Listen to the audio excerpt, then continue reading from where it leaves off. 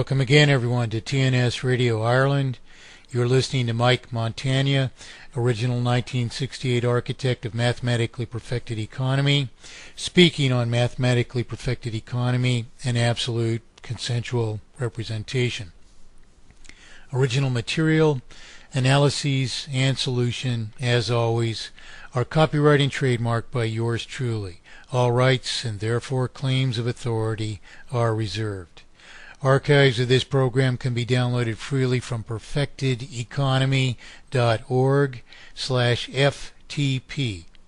Copies can be distributed freely only so long as the entirety of this program, including this copyright and trademark notice, remain intact. I just got off the air with Larry Beecraft, constitutional attorney here in the States. Had an hour interview. Unfortunately, a fellow who had no idea what the process of monetization is and how this sleight of hand worked. Got all involved in our interview, and frankly, it was one of the most incoherent discussions I've had in a long time, so I'm a little bit disturbed by that. As I think I should be. Today's my 60th birthday. That means I've been doing this for 44 years now, and it's funny. This is like that, that little trick you saw probably if you saw the movie Robin Hood, where the three cups have a pea under the cup and the magician moves them around and you guess which cup the pea is under. You have a 1 in 3 chance, so the odds are, if people are gambling, are weighted in favor of the host of the trick. Economy is a trick as well, and the main reason for the interview which I just did was to answer the question, what is the most important problem of the world today? And unfortunately, I after going through an experience like I just did, it's very uncomfortably plain that I don't know what's wrong with people, that they can't focus when a credible speaker unravels the issues for them, and their interest in their own misconceptions or ego or whatever are such that they immediately have to re-paraphrase everything that you're carefully articulating in the most exacting terms, because that's the only way that we can understand which cup that pea ends up under. And you see, well, I have this move, and the cups go like this, and every time you think that this cup exits this direction, it's actually staying under the other hand, which is curled this other cup around into that path, so it appears that I've moved the cup that I moved under that hand, but I haven't, you see. And so you think that the pea is going over here, over here, over here, and it's not. It didn't move at all. It's only when you explain the trick that you can understand it. Then you can watch the trick carefully and you can see, lo and behold, that's exactly what he's doing. That's a great thing, because he has a way of hiding where that pea is going to be, so that I truly, at least, have to guess it, at least. Well, economy is an obfuscation of our currency. And we've had our little tiffs here on the TNS between different broadcasters, some of them gone now, who've decided that they understood this and they would peddle a way to um, to skate on your debts to the banking system. And you don't even have to understand what the obfuscation is, and somehow you're going to go into, well, what may not even be technically, at least from our own perspective, courts of law. That is, their slanted playing fields, by which lies are perpetrated against us, so that the truth can't come out and can't prevail in our in our behest, in or behalf, in such a way that our debts are resolved not to zero, but to what they ought to be. I mean, after all, what court of law is going to uphold some position of a purported debtor who claims, well, because the bank does something, and I don't even have to explain what that is, the debt isn't really owed to the bank, and I don't have to explain how that is, and the court is just supposed to understand it because it seems to be so, to me at least, and therefore we can survive our foreclosure. Our debts are resolved. I borrowed $100,000 into circulation to pay for a $100,000 home, and now, though I've maybe paid $20,000 of the principal off, I just don't owe the rest. Well, obviously a court isn't going to understand that that's rightful, because it isn't rightful that we could just borrow money into circulation to buy whatever we want and never pay it back. You see? Because in truth, what money needs to represent is our own contributions to the pool of wealth. In other words, what our contributions to production are. That's what money is. If I hold money, it says, I did so much work that someone of you decided was worth so much, and they have given it the nod then, that I spend it as I want amongst what wealth exists here. And it's vital then that the volume of the circulation equals all the wealth that can be represented by it, because otherwise there's a competition for money or property which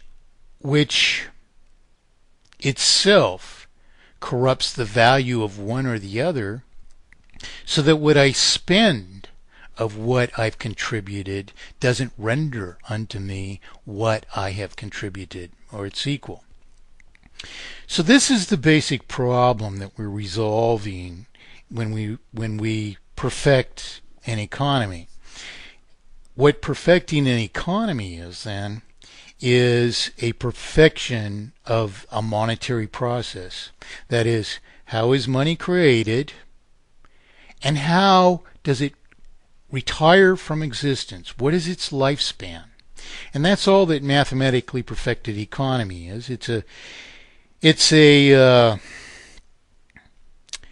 replication of the natural life cycle of promissory obligations, which only represent value so long as they represent an obligation to deliver production to the overall pool of wealth.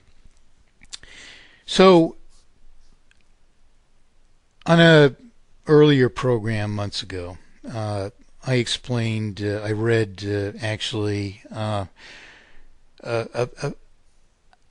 early essay of mine, 1975 essay, Parable of Perfect Economy. And I spoke to Vin about this the other day, and I think he looked forward to my explaining the meaning of the parable further, because although its examples are very definitive and clear, people don't understand them. And much of the work on the new web presence that I'm been putting together, and Mark Giles is so graciously offered to host, and make all this possible that we host a worldwide mandate for mathematically perfected economy and absolute consensual representation. This this new site, it's more than a lifetime of work for most programmers. I'm generally a substantial team of people would tackle something like this. But what's really holding me up is I could probably explain it in regard to yesterday's experience. I didn't do any work. I worked 15, 16, 17 hours a day, 7 days a week on this. And I didn't get anything done yesterday at all because all of a sudden I had a deluge of good attention from a diversity of places, which required that I explain a great number of issues to quite a number of people. I mean, I actually got about 100 emails in just about maybe an hour, which kept me at the answers the whole day. And curiously, but in fact, I ended up wasting the day, sort of. It's not really truly a waste because these people were earnestly interested in the answers. But what I spent the day at was answering questions that, of course, I've answered literally thousands of times, which in the end came back for quite a number of these people to, again, this parable of perfect economy. What I've been doing for the website then is I actually have something like, we might just say, depending on what we want to include in the set or not, but let's just say a half a dozen articles that I've been working on as the more or less answer-all document for us to refer to, that we understand these issues. Now, some people have some kind of idea that who is Mike Montagne?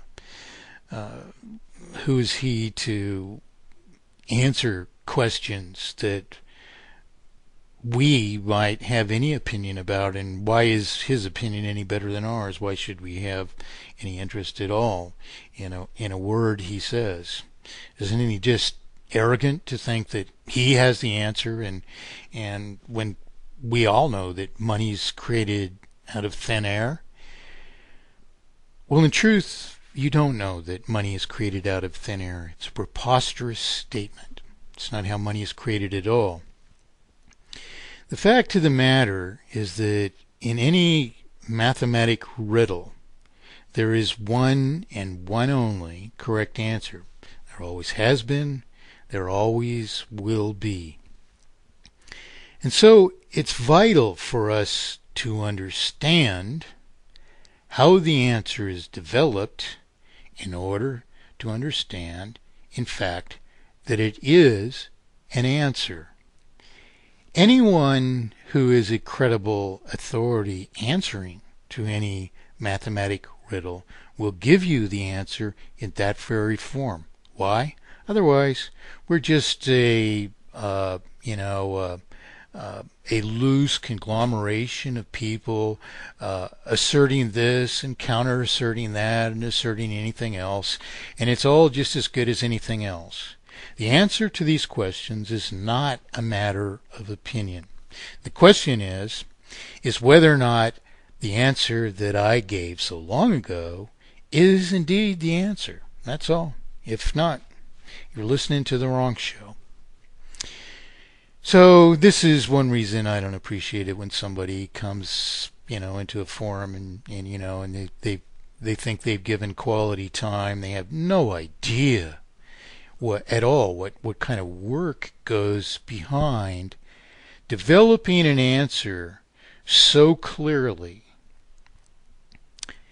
that in truth, from the arguments that develop it, the answer is indisputable. It doesn't mean that people won't dispute, because people will dispute anything who don't understand what is a fact and what is not a fact. As I say, the matter is not a matter of opinion. And until we realize that, we are never going to fix the world. Is it a good thing? Is it possible even that we can just throw different opinions at each other as if somehow we are correct despite the fact that those opinions not only conflict with each other, but contradict each other and don't even identify the only principles by which we can resolve the answer? These are things that any diligent person ultimately comes to understand at some time in their life. The earlier, the better, because then life is more or less calmed down to a stable and fertile environment where a person speaks when they've done the diligence to develop the answer. They don't tire us with, oh, I want to say something else that's different. And so I just went through this other program, and forgive me if it's too heavily on my mind, but frankly, I can't hardly believe that I turned 60 today, and people who haven't the slightest idea, even what I just said to them, because they weren't even listening to it. They were deciding something else existed, and they just wanted to butt in, and they don't have the slightest idea what they're about to say.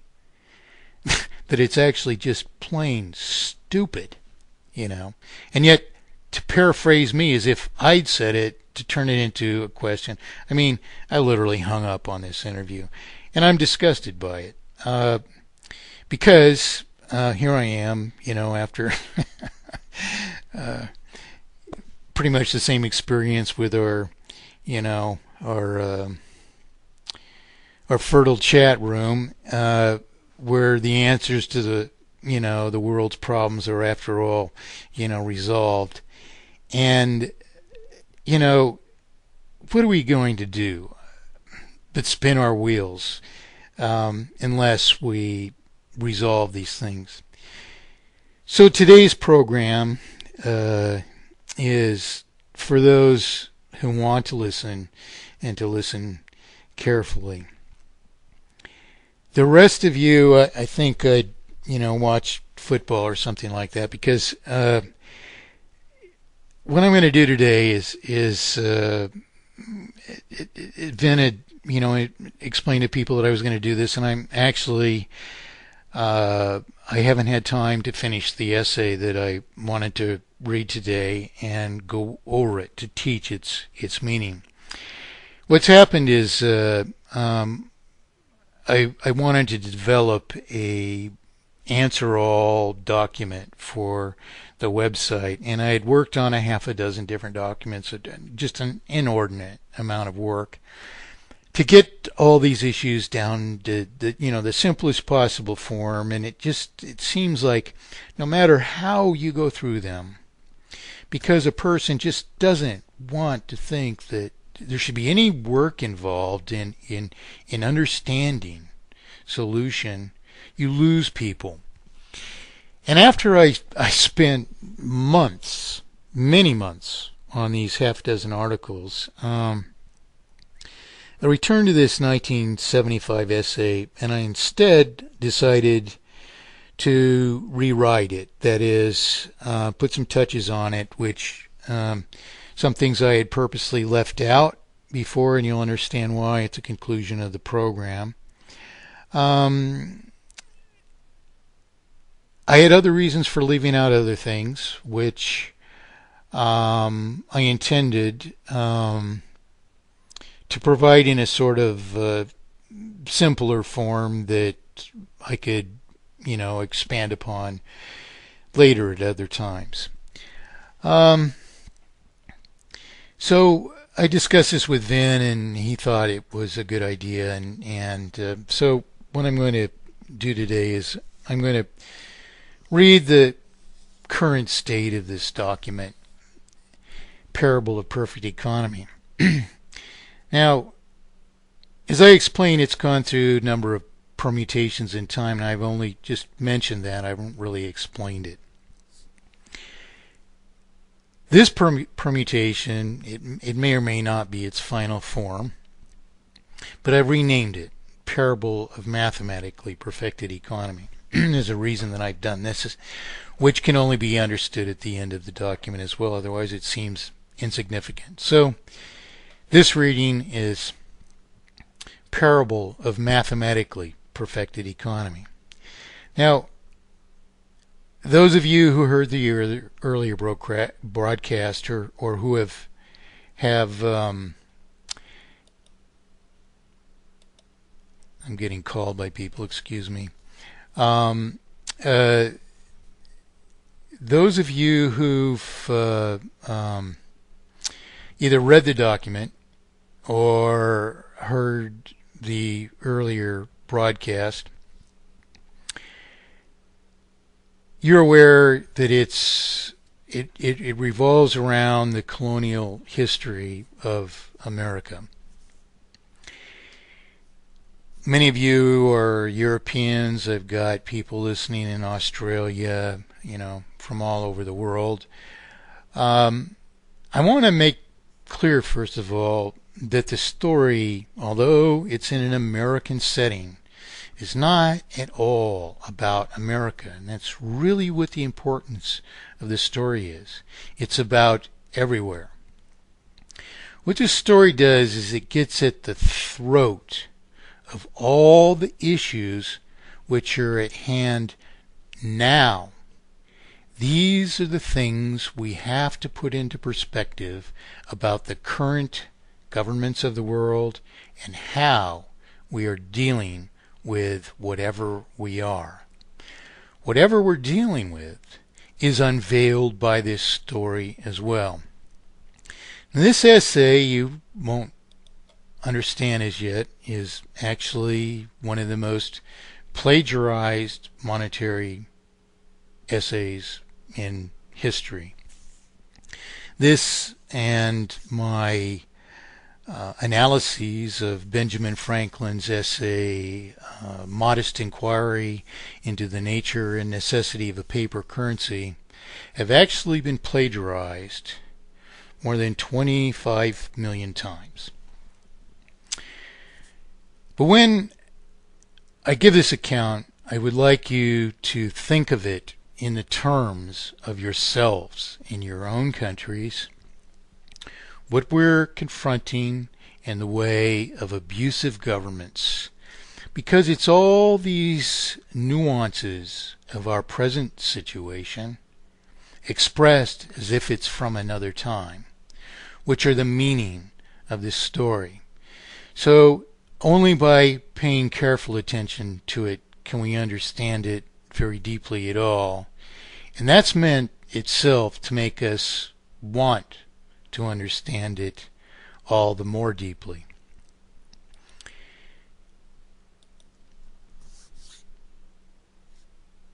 As conflict boiled into revolution,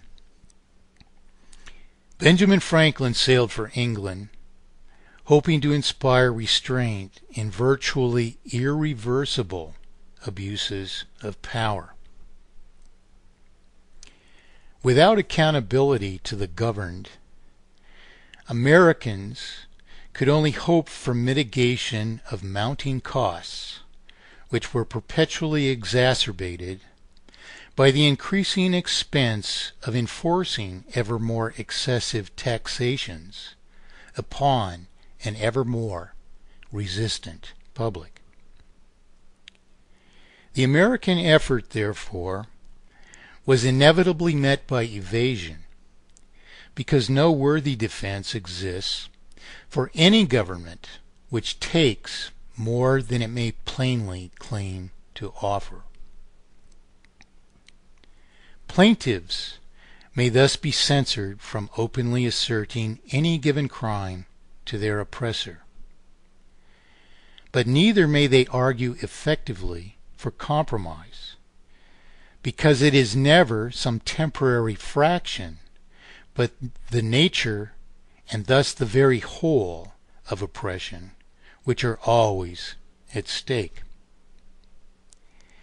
Because oppression can never tolerate a full account of its crimes against us, ensuing events would inevitably chronicle how dispossession for the sake of dispossession rarely concedes either means or extent, not only because exposure to appeal abandons an irrecusable denial of accountability, but because indeed enforcement depends upon ever more massive taking. Franklin's mission inherently unfolds, therefore, with prospective costs of restraint falling upon perpetrators who can hardly afford to dismantle the very means for persisting in every intended sin. As the costs of enforcing wrong thus increase every intended breach of power, breach would heap further breach and cost upon its victims, in a proliferation which inevitably abandons every tenet of just possession. Because an intentionally corrupt government, therefore, can never truly heed appeals for justice, every persistent, purposed abuse of power eventually manifests in an inversion of justice, which instead preserves every premeditated crime against the people.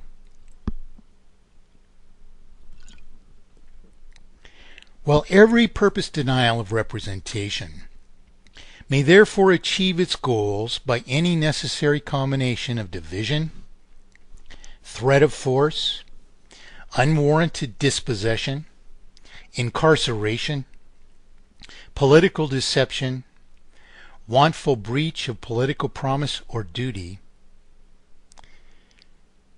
ambitious coercion, or gradual accumulation, nonetheless, adverse intentions are always marked at least by evasion, because evasion is indispensable not only to minimizing the risks of apprehension, but to the furtherance of purposed crime by the least provocative of its ever volatile means. Intentional abuse thus signals its own most critical weaknesses. In a marked fact, it must draw the naive to reinforce their own destruction. Without the assent of hapless, self-destructive masses, abuse of power has no chance. Mass, veritable awakening, therefore, is the oppressed's only salvation, because their cause must have a solution worthy of unbreakable union if they are to prevail over any well-entrenched opposition. Thus, with evasion sustaining oppression's necessary deceptions, evasion reigns over every man-made problem we would solve by little more than eradicating the responsible abuse. Amidst just such events, then, Franklin teaches far more than perfected monetary process, because his fledgling diplomacy warned eternity how purposed divestiture intends to survive even the most deserving arguments against it. These then were the circumstances of an inevitable revolution in which premeditated sins would never bend to a call for justice they had already purposely abandoned. Every political scheme for vast exploitation, therefore, depends upon a licensing and distribution of the spoils of an inevitably exhaustive, destructive proliferation of greed. Yet it must succeed in its objects, while every fact of unwarranted exploitation is both ever evident and entirely antithetical to true freedom, justice, and consensual rule. Thus nothing less than absolutely impervious representative process can revert an orchestrated denial of representation, because every way to deviate from representation otherwise sustains subversion. Certainly, then, America's mere complaint would be futile, because only a people who are wholly prepared and willing to so revise their government can ever free themselves from seated oppression. Amidst even the most distant and challenging possibility of justice, therefore, contest is inevitable in every denial of right, because only against a complete, absolute, and permanent extinguishing of hope might we give up everything human. Such an unwarranted perpetual surrender, however, is virtually impossible, merely because one day at least one of us will refuse to abandon a course to solution which will inevitably gain many, many, many allies, until every better person stands in their own rightful lot. Thus a contest of vast and extreme servitude is the most probable and expensive to persist in, not only because it is the most likely to escalate maximal duress, but because its objects ultimately saddle exceeding costs of suppression upon the multitudes it ultimately condemns to dare.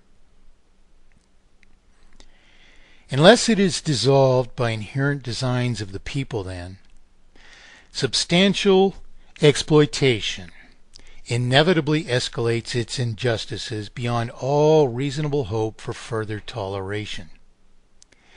As its means thus become the steepest price for ever more and ever heavier chains, thus the pronounced, intentional subjugation of America could never have granted Franklin's mere appeal the self-perpetuating escalation simply be reduced to some inevitably arbitrary, faulted, and temporary extent.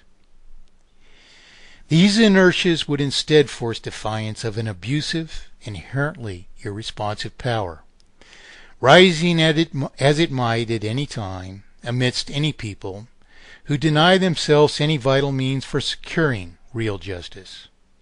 For indeed, only an omission of restrictive means which can prove our undoing. Inevitable, yet less comprehensive reorganizations of government would thus discourage only some of the crimes the colonists suffered. Yet as our own history, therefore, would soon record, not even the very worst of these would disappear, not even for a while. There is far more to resolve from the Founder's allegory, then, if we are to write our own day. That's the introduction. The next subsection is titled Franklin Schools the Ruling Class of Britain. As much as they suffered under an unassented government to whom they would now appeal, still the Americans were already prominent manufacturers and traders, whose prosperity was thus far the less of what they would have enjoyed otherwise. No one, of course, would know this more bitterly than the victims. Understandably, then, in the likely hope of a final end to unnecessary hardship, Already the speedy and well-navigated vessels they happened to develop enabled an exceedingly independent people to become equally skillful evaders of the many excessive duties which were routinely imposed without the familiar requisite they were now about to demand: representation.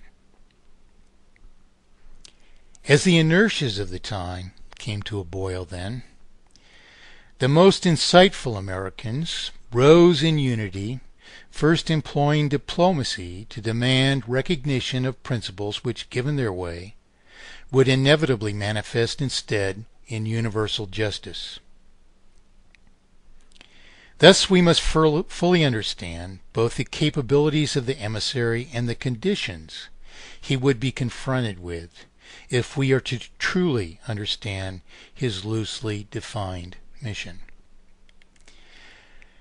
Franklin, of course, was already a renowned author, publisher, scientist, philosopher, and statesman, and so there was tremendous anticipation of his arrival. The prospect he would be greeted by an entirely congenial, benefiting audience, however, was certainly improbable. For the subjects or prevailing class of each environment, as they were, either grew as a matter of the tangible fruits of independent enterprise, or they resisted just reward in the course of a participatory oppression in which overall prosperity was purposely impeded, that by substantial denial, manipulation, and unearned taking, a few might reap the relatively little which can be produced despite pervasive adversity. The fundamental purpose of the resultant oppressor class was merely to take, and the competitive, ever unfettered exercise of this purpose, therefore, would inherently encompass the greatest possible and least justifiable excesses of actual contribution to an overall pool of wealth. A class of takers thus accomplished all this, but little more than denying the subservient any possibility of sustaining themselves otherwise. And thus, as much as the colonists expected independence, and as much as their English cousins expected subjugation, infectious conceptualizations of justice were routinely and even vindictively suppressed across the breadth of Franklin's destination, most particularly by the audience he would soon stand before. In England, too, the little news from the colonies was passed largely by disreputable sailors.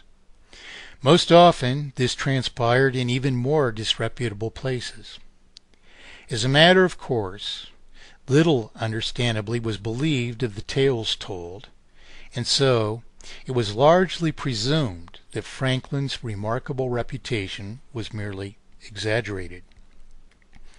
It was anticipated, therefore, that his forthcoming visit, whatever the purposes, would ultimately prove Mr. Franklin a relatively uncultured disappointment.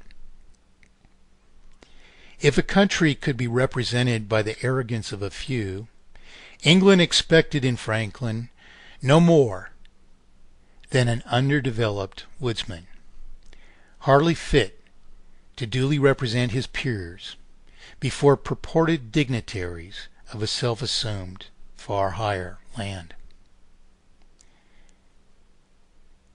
Their encounter, however, would prove Mr. Franklin far ahead of their time, for his distinguished answers would soon change the world. Virtually upon his arrival, the worldly, underestimated Benjamin Franklin was swept from a trying voyage to a prominent engagement, to which the heart of justice would be no treasured guest. There, before the ruling class of England, The guest of honor was soon compelled to make the usual unprepared speech. Amidst much ado, Franklin, yielding to a chorus of universal request, laboriously made his way through the very crowded house, whereupon, finally reaching the podium, he bothered for quite some while to adjust a curious pair of spectacles. These, in the very style of all that was to unfold, just happened to be his own invention. Finally, having made his way through all the commotion, having cleared his unique glasses, there the supposed mere woodsman stood for quite some further while, attentively surveying his audience. Thinking somewhat undecidedly what to speak about. Instead, he thought it more polite and accountable to ask. Thus the first public words of Benjamin Franklin in this mission were finally, "What's your pleasure?" The audience shouted anxiously to describe the colonies. Franklin knew well of English affairs and conditions. He knew particularly, for instance, that even prominent lawyers spent a good part of the year behind on their rent, that they often went hungry, that few non-aristocrats owned property, that many people suffered from poor diet, that the common, exceedingly impoverished citizen spent their life hoping to no more than outpace imposing debt. Britain was itself largely comprised of the oppressed, who in turn were largely no more than hopeful of rewarding employment. The virtually universal condition was subservience, rewarded by constant, intentional, dire need. All this being as it was, Franklin therefore was naturally inclined to convey the relatively hopeful state of the colonies. Thus he began his answer with what in retrospect is certainly a remarkable report. "Very well," he said. As the room quieted, Franklin conjured their hypothetical first glimpse of the New World, finally engaging in what he intended to be a casual account. "You can leave your ship with just your baggage. Walk beyond the furthest homestead and become an immediate landowner.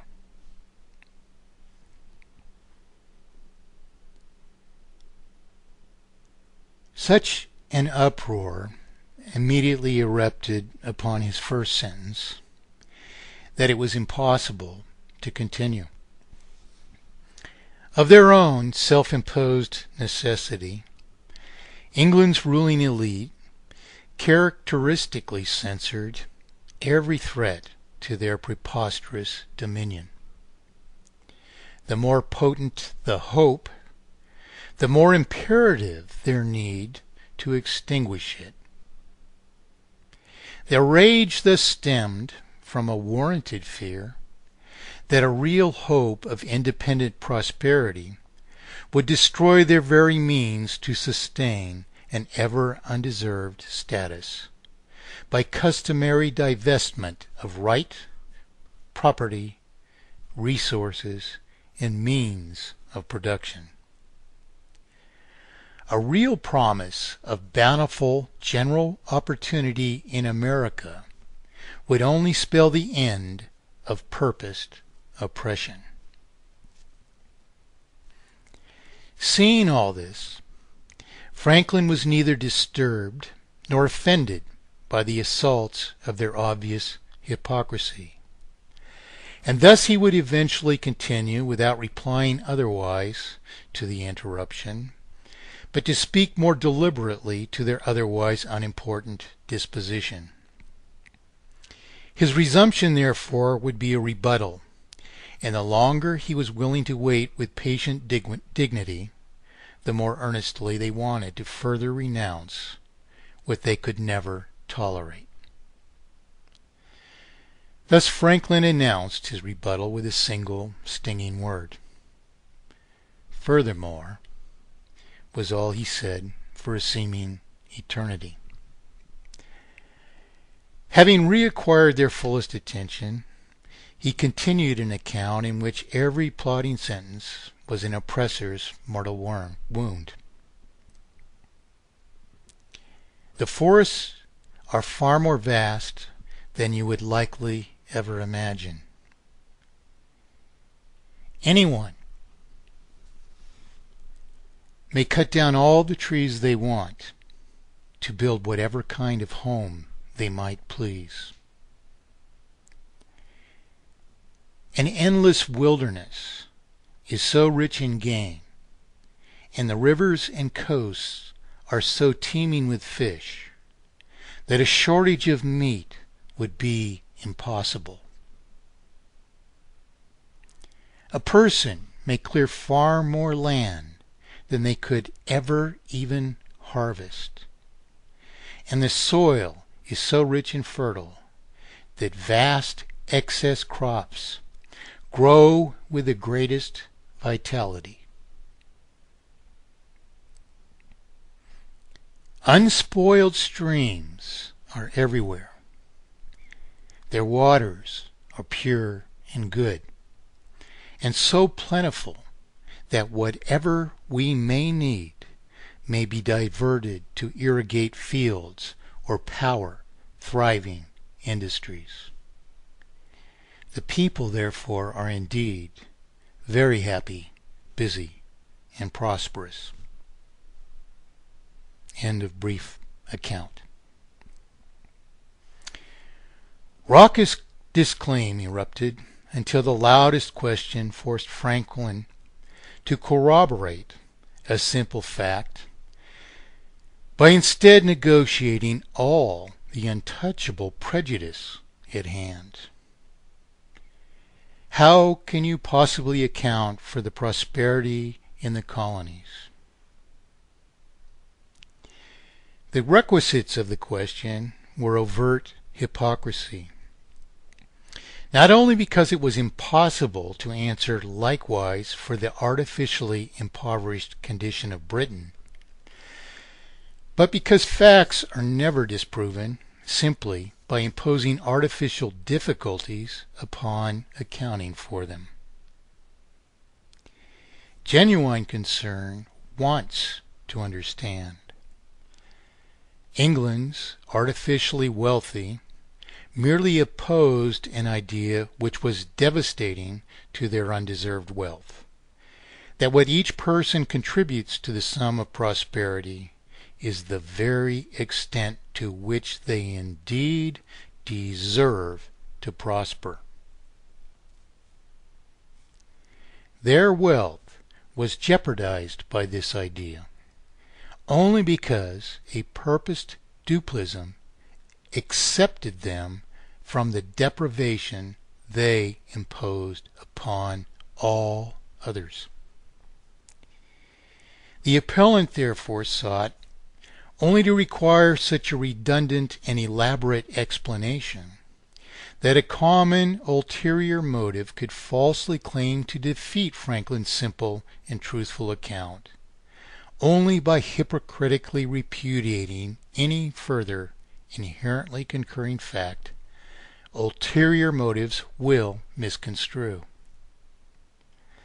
The challenge tacitly warned that unwarranted power would make it impossible to persist in a prosperity which until then Britain was not even truly aware the colonies produced.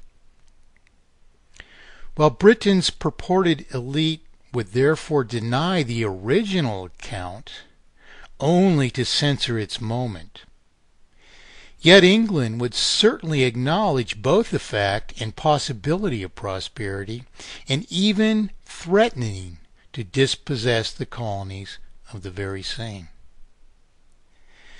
Thus, as any student of true history would anticipate, a whole building of betrayers rumbled with approval. The antagonist was a prominent banker, and his question intended to draw ranks of lords married eternally to his favor and credit, that for their daily reward they would nod approvingly to the preposterous implicit notion no other place could possibly prosper beyond Britain's inherently exhaustive deprivation. After all, long entrenched customs compromised the wealth of Britain's entirety, not for justice, but to divert it to an undeserving few. That vast deprivation of the people in the hands of parasites could sustain an otherwise unjustifiably blind, corrupt, and underachieving nation. The banker would therefore have his way, and thus a dire allegiance to impairment would celebrate its appalling need to extinguish prosperity, knowing perfectly well that in the alternate case just reward would extinguish its ever undeserved status. So united were the betrayers in this purpose that without even a signal the room hushed to ambush whatever Franklin's answer. They expected Franklin to rejoin the heretical position by recanting, by perjuring forth the confession that the toil and unmitigated opportunities of the colonies could certainly prosper no more than the mitigated toil and opportunity of Britain itself. Yet the uncultivated speaker simply waited for absolute silence. Thus, to the mounting distress of a class which never toils, Franklin instead began to answer the question with absolute conviction. "It's quite simple," he calmly began, pausing to study the most agitated among them. As Franklin engaged confounded stares without raising even a whispered tort, his few suspended words were at least implicitly disarming. The pompous lords of Britain palpably anticipated a response which still would exceed their worst expectations. After all, why would even a fool answer such stubborn intended irreverence unless he were well prepared to thwart their intended suppression? There was, of course, a seeming absence of offensive substance in the three words, and there was Franklin's surprisingly defiant conviction against such outraged numbers. Yet the expression intentionally forebode a far more debilitating difficulty to argue the contrary. That prosperity is indeed so inherently complex that in every country it should depend upon a separate class of takers who produce nothing to divest the vast majority into past, present, and future oblivion. Franklin saw already that we were plainly condemned to war and separation. He was suddenly no longer an Englishman, and so, still marveling at their malfeasance, he therefore finished introducing his answer with a defiant provocation intended to mortify every hypocrite in the house. We have created our own currency. The expected altercation erupted, angrily demanding full accountability. By his own wish, then, Franklin would reprimand betrayers of the fact true prosperity descends strictly from the just rewards of truly free enterprise, all of which is sustained by a singular tenet of monetary justice. History has forgotten now that at only 23, Franklin had envisioned, resolved, and prescribed a mathematically perfected economy. In his 1729 essay, Nature and Necessity of a Paper Currency, Franklin had proven a fact of one and one only just, naturally sustained, mathematically perfected economy. The only way such a fact could be developed was paved by first determining that the only prospective powers to inflict monetary injustice acted only by corrupting either the volume or the disposition of currency.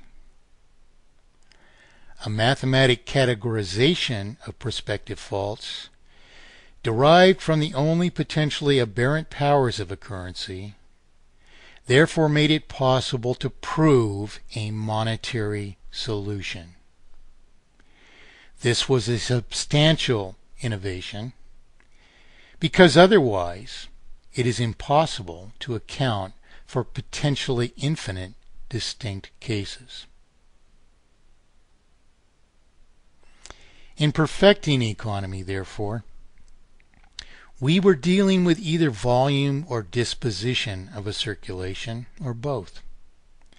Franklin's volumetric improprieties therefore corresponded to the modern concepts of circulatory inflation and deflation, which of course are defined as either increases or decreases in the volume of circulation per represented property. Franklin's dispositional improprieties, on the other hand, correspond to the present perpetual multiplication of debt by interest. If unwarranted processes perpetually multiply debt in proportion to a circulation, for example, as Franklin found, Franklin saw that ever more of a circulation was dedicated to servicing the escalation of debt, as opposed to sustaining intended industry and commerce. Franklin thus called this impropriety maldisposition. Now, therefore, a long-standing proof of a singular answer to every monetary question had sent Franklin before bankers to defeat a myriad of ancient lies cloaked in virtually infinite permutation. Because these purposed permutations were the inevitable basis for the world's first central banks, Franklin had likewise finally unraveled the ancient ruse of the money changer. In his findings, the expression finally gave up its meaning, a meaning it could never have otherwise. Ages had suffered the severe consequences of a wholly unnatural dependence upon banking systems. Always the suffering country took the course it did, not only without warrant, but even without general assent. It did this likewise by the most subversive deceptions, for the ancient stratagem survives history virtually unfathomed, in part because its sleight of hand must be distilled to deeply buried roots before even the first of us will ever apprehend that it is altogether physically, rationally, and legally impossible to borrow into circulation what is not even possessed. So long as even just a few men can be so wicked, then, the rest of us must follow the very whole of Franklin's path before our society can understand that there is one and one only way to save ourselves from monetary predation. A society which won't, on the other hand, therefore condemns itself to terminal dispossession. By unraveling the ploy, Franklin adjudicated that because a purported banking system never gives up lawful consideration commensurable to what it pretends to loan, no commensurable debt can ever exist to a mere publisher of the currency in any veritable, rational, or legal sense. On the contrary, because the only real creditors of any possible subject transaction are paid in full when they give up property for promissory obligations, thus each and every such contract to monetize our production inherently remains a commitment only to pay and to retire principal from circulation.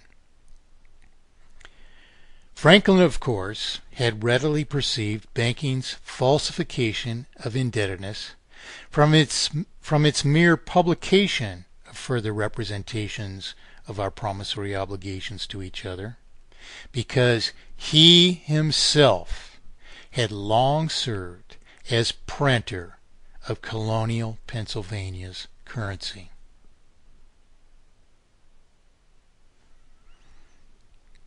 Franklin had effectively proven, therefore, that a purported banking system no more than publishes the further representations of the promissory obligations we circulate merely for the sake of regularity. But as he alone had demonstrated then, it is a grievous error to simply call this money, and to consider money a debt to a bank, regardless of whatever facts ostensibly monetize our production. We did not borrow money from banks at all then. Banks simply print representations of money we create when we engage in our promissory obligations.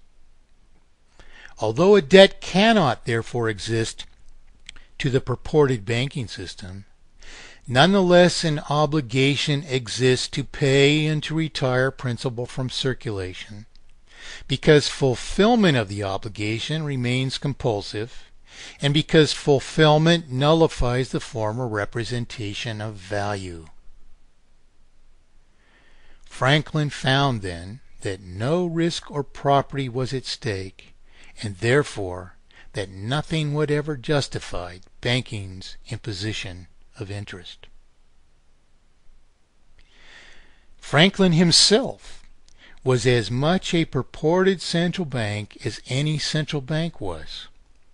And if interest were justified, then in the currency the colonists were issuing, he was just as entitled to interest on the promissory obligations of the people as any central bank could possibly be. Our failure to understand these facts has therefore wrought our present condition.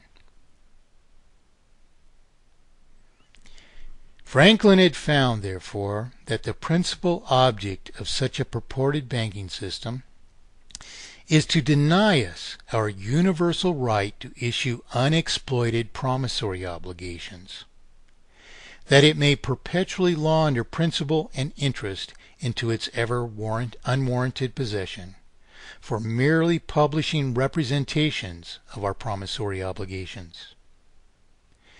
Banking therefore only obfuscates our promissory obligations to each other. into falsified indebtedness to itself. Then, only as if this falsified debt represented rightful property of the purported banking system, it subjects the falsified indebtedness to purported interest. Therefore, in fact, no need whatever to purportedly borrow money ever exists. For we, the people, are the very and only rightful issuers of representations of our promissory obligations. Banking only persists in the ancient ruse by denying us our right to issue unexploited promissory obligations. And we are forced to seek them except in artificial deficiency engendered wholly by denying us our universal right to issue promissory obligations, free of extrinsic, wholly redundant, and wholly unwarranted exploitation. Yet this universally denied right is itself both the very general right to contract and the further intrinsic right to monetize commerce by a general right to contract and to represent value warranted only by the involved parties, in all of which no extrinsic entity has any right to redundantly plunder whatever. The whole mutually exclusive proposition of banking, therefore, exists on the contrary merely to deny us these universal rights, that for no more than publishing an obfuscation of money, it may launder all the principal and interest of eternity into its ever unwarranted possession. Worse still, the deprivations of a central banking system are inevitably terminal, because unless a purported banking system directly absorbed so much of our production as equated to all the principal and interest unwitting subjects pay out of their general circulation, it is impossible for the subjects even to maintain a circulation which would allow them to persist in their initial falsified obligations without perpetually borrowing further. The principal they pay out of the general circulation otherwise must be borrowed back into the general circulation, persisting therefore in any former sum of debt, and making it mathematically impossible even to pay down any former sum of debt unless all the interest is reabsorbed as well. Unless the purported banking system absorbs so much as all the interest the subjects are paying out of their general possession, the sum of falsified indebtedness, therefore, increases perpetually by so much as periodic interest on an ever greater sum of falsified debt, until they succumb to terminal sums of falsified indebtedness, the likes of which are reflected in the present global monetary failure. This inevitable failure is inherently terminal, then, because it destroys creditworthiness to borrow further, as remains necessary to sustain a vital circulation. Industry disappears with the circulation under a mountain of insoluble falsified debt, which is readily averted by restoring our natural right to issue enforceable promissory obligations. Thus, to accomplish all this, banking must also perpetually deny actual consensual representation, not just to any particular country, but instead to the entire world.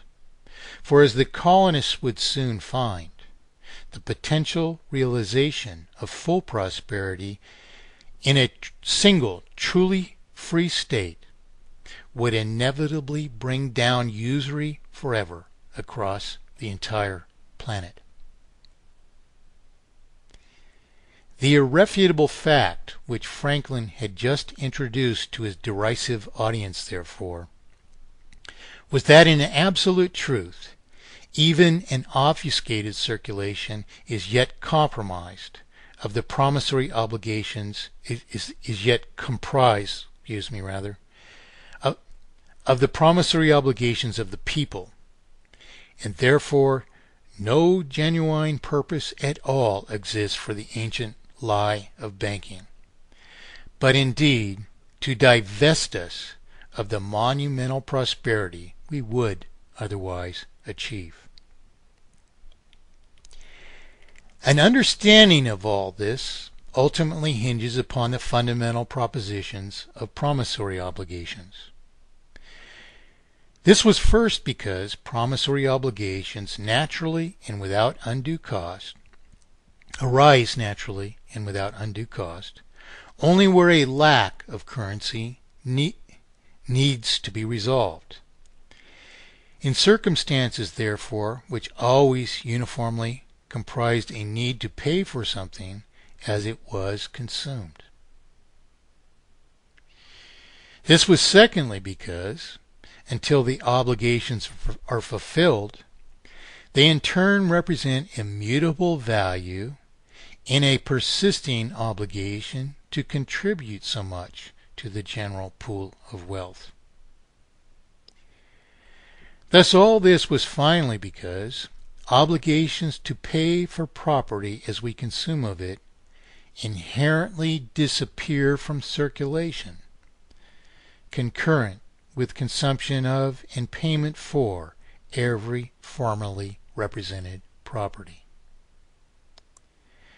Thus, in perfect accord with the disposition and life cycle of promissory obligations, money arises without cost, as it is needed, in an obligation to pay for property as we consume of it, by contributing to the pool of wealth from which the only true creditor receives commensurable reward. Immutability of the currency is therefore indispensable to monetary justice. Similarly, when money must retire from circulation, if the sum of the circulation is to immutably represent the remaining value of remaining property, fulfillment or payment of promissory obligations nullifies their former representation of what has been consumed. With avoided promissory obligations, therefore, naturally retiring from a circulation which perpetually represents the remaining value of all represented property, by a perpetual one-to-one-to-one relationship between remaining circulation, remaining value of represented property, and remaining obligation to pay just so much for the remaining value of all represented property. As the value of every unexploited promissory obligation therefore becomes null and void upon fulfillment of the obligation, Franklin had noted that paid principal is always inherently retired from circulation. But all this further means, then, that never can the paid principal of a promissory obligation represent the property or further entitlement of anyone. However intentionally corrupt the laws of any land, then, the arguments of these facts would still stand in any legitimate court of law which persists in upholding contracts, because these are merely the essential facts which must be sustained if any contract is ever sustained. Franklin was thus fully prepared to defend the simple truth that banking and a universal right to issue unexploited promissory obligations are mutually exclusive propositions, with the latter necessarily eradicating every consequence of an ever-redundant lie. As publisher of colonial Pennsylvania's currency, in fact, Franklin would himself have been what we call a central bank. Yet he had unearthed a vital fact that the purported discipline we call economics is entirely bereft of formal proof or theorem, because the only purpose and consequence of the ancient obfuscation are a perpetual escalation of entirely unwarranted dispossession by perpetual multiplication of falsified indebtedness into terminal falsified indebtedness. Thus Franklin would explain how the present world has brought itself to the brink of an ever-avertible, criminal, and fatal artificial monetary failure. Stupefied by a lack of such explanation, the audience nonetheless would quiet, and Franklin would carefully explain how capable people are forced to rectify their currency when they inevitably recognize it can only destroy them. So Franklin goes on to say then, if for instance one man raises fowl, and a second raises feed, and the first intends and was prepared to double his production in the next season, he might approach the second, wanting him to produce the additional feed he will require. In turn, these two men agree upon how much of their production will be exchanged with each other, and their eventual contracts to deliver the represented property are enforceable promissory obligations.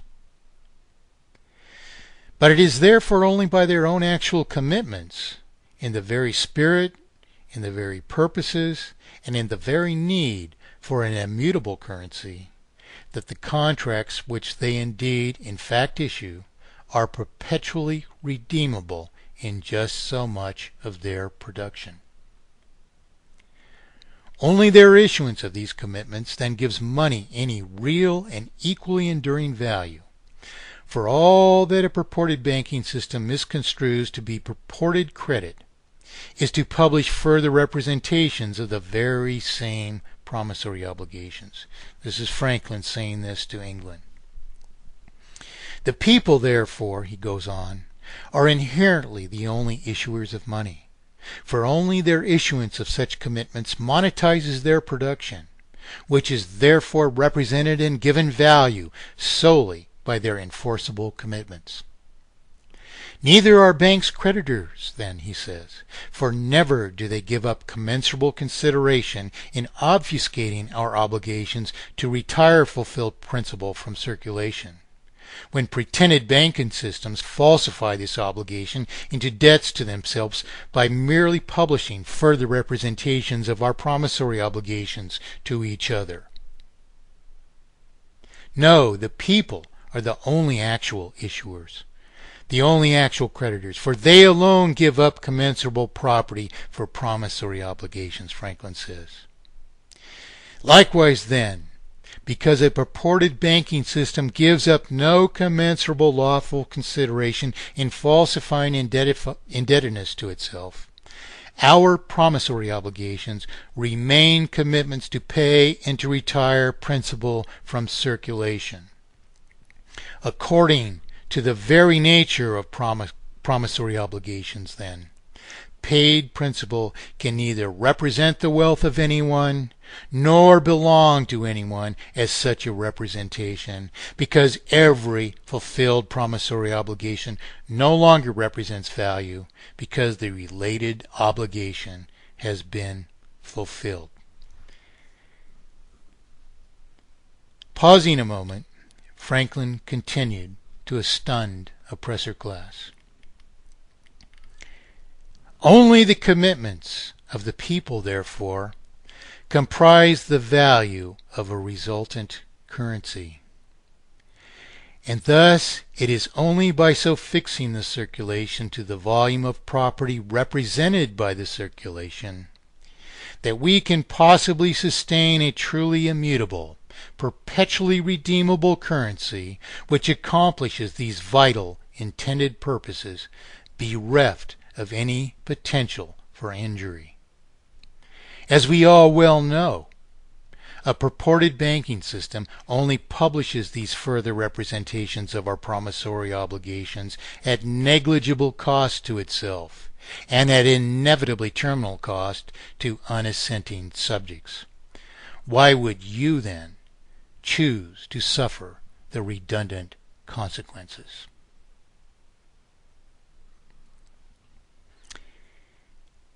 As every insult was thus erased, Franklin studied the silent room for anyone who might dare to answer such a legitimate question, pausing most of all at the heckler glaring at him. Not even the banker would dare a contrary explanation, for every person there knew Franklin was absolutely and irrefutably right. He went on then, saying, "All of us know the answer to this question. For great and inevitably terminal cost for naught is the only possible purpose of intentionally obfuscating our currency. Yet every public must monetize its production if it is to facilitate trade, while nothing can immutably represent property but a commitment to pay the value of the property as the property is consumed, because only such an arrangement retires the circulation in such a way that the remaining circulation is always equal to the remaining value of all rightly represented property. Therefore, the only plausible vehicle for monetizing production is the promissory obligation, because it and it alone arises only when money is needed, and because likewise promissory obligations inherently retire from circulation with consumption of the property they formerly represented.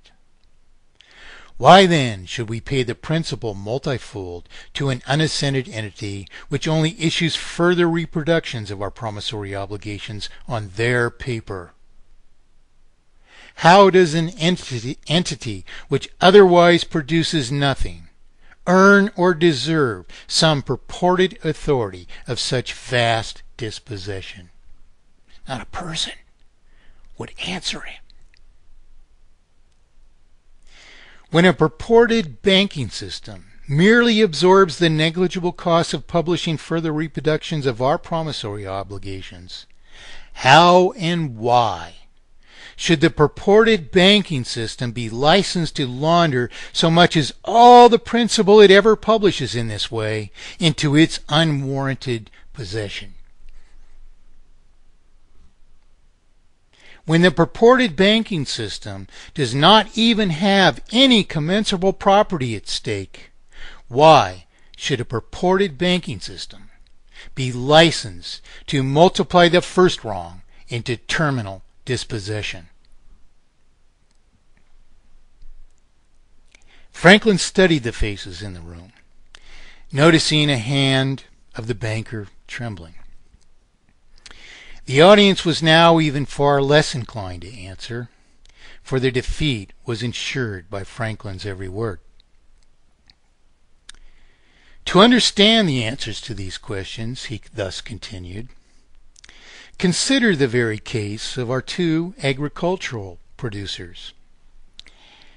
As their respective contracts represent enforceable obligations to deliver explicit volumes of production, and being as the resultant promissory obligations, therefore, are both redeemable and interchangeable with that consumable volume of production, every such respective promissory note, arising at every necessary occasion in just this way, thus serves to immutably monetize the trade of all prospective production without cost, limitation, injustice, or encumbrance. Their notes, therefore, may rightly be circulated as currency, for they and they alone represent an enforceable commitment which is perpetually redeemable in the very things of value they perpetually represent. It is only because the transferable right to collect is free from extrinsic exploitation that the production of others inevitably costs no more than sufficiently equivalent measures of our own production. It is only because we eradicate unwarranted exploitation, therefore, that our capacities to prosper can be realized. Thus we have the only possible truly free markets in enterprise, and neither our industry or commerce can be encumbered or exploited by maladministration or purposed subversion of the currency. For no more than paying our promissory obligations as we consume of represented property automatically results in a circulation which is always equal and redeemable in the remaining value of represented property. As I have explained in this one accountable proposition of economy, then, the cultivator of the feed, for instance, may write a note against the fowl to be delivered to him, to pay for a doctor to take care of his family. The doctor may pay for goods with the same note at the local store. The store then will ultimately collect the fowl originally promised to the cultivator. When the production is delivered, the respective notes are fulfilled and appropriately canceled, and the money passes from circulation. Without even a need for administration, then, the circulation is perpetually regulated according to need. There is no inflation or deflation because the circulation always arises and passes with the life and consumption of the production it might represent. Neither, therefore, do we suffer perpetual multiplication of artificial sums of debt by interest, imposed upon falsified debts to a purported banking system, which in fact no more than publishes evidence of the very promissory obligations we indeed still issue to each other. In fact, then, it is the very ability and right of the people both to issue and to transfer their promises to pay, always free of unwarranted and unjustifiable exploitation, which itself makes it possible to sustain whatever prosperity we are capable of. Why do we eliminate conventional banking from this vital equation, he asks them. We issue our promissory obligations independent of banking's obfuscations, because its obfuscations force unwitting people to maintain a vital circulation by perpetual escalations of further borrowing. Forced to pay principal and purported interest out of a circulation comprised of only some remaining principal, unassenting subjects cannot even persist in servicing the initial falsified debts to the system of exploitation, without perpetually borrowing principal and interest back into circulation. Principal which must be borrowed back into circulation, therefore, perpetually restores every prior sum of debt, and makes it mathematically impossible to pay down every former sum of debt. Yet as interest borrowed back into circulation comprises further debt, thus the sum of falsified debt increases at an inherently escalating rate of ever greater sums of periodic interest coupled to an ever greater sum of falsified debt, until hapless fools suffer terminal dispossession and failure in an escalating sum of falsified indebtedness which inevitably exceeds a finite capacity to service debt. In the death throes of the fatal obfuscation, then, a sum of falsified indebtedness altogether destroys a former potential for industry to survive, exceeds the capacity for surviving industry to pay, and destroys creditworthiness for any surviving industry to purportedly borrow further. Thus, as further borrowing remains indispensable to preserving a vital circulation, the final whimpers of the defeated subjects can only be met by a disappearing circulation. It is impossible to solve the potential faults of any purported economic or monetary system, therefore, without eradicating banking. But it is absolutely imperative to eradicate banking if better people are to avert terminal destruction of their prosperity. End of presentation. Except for several gasps, the room was silent. So far had his English cousins deviated from this natural pattern, that the very idea of people issuing the only possible just currency was even an affront to them. Their own thirst for taking deprived the general population both of its production and opportunity to prosper. How were they to rejoice in the end of their own improprieties? If Franklin's math was elementary and its observations were irrefutable, the banker then finally broke the disturbed quiet. "That's preposterous," he finally blasted back at Franklin. "How could you levy taxes or fund government with this mere scrip?" Laughter and sarcasm once again filled the room. "That's quite simple as well," Franklin would eventually answer. "Suppose we have townships on opposing sides of a river, and that at times it is impossible either to navigate or to ford the waterway. One of these townships might build a lumber mill. The other builds a grist mill. Foreseeing eventual needs to support activity above initial demands, each township builds their mill to greater capacities than first required. As each township needs the services of the other's mill, eventually it is proposed to build a bridge across the river. Builders then agree to stipulated standards, and when the public and the builders agree upon reasonable fees, we likewise create the necessary notes and simply pay for the bridge. As the increased commerce requires the increased circulation to sustain it, there is no inflation.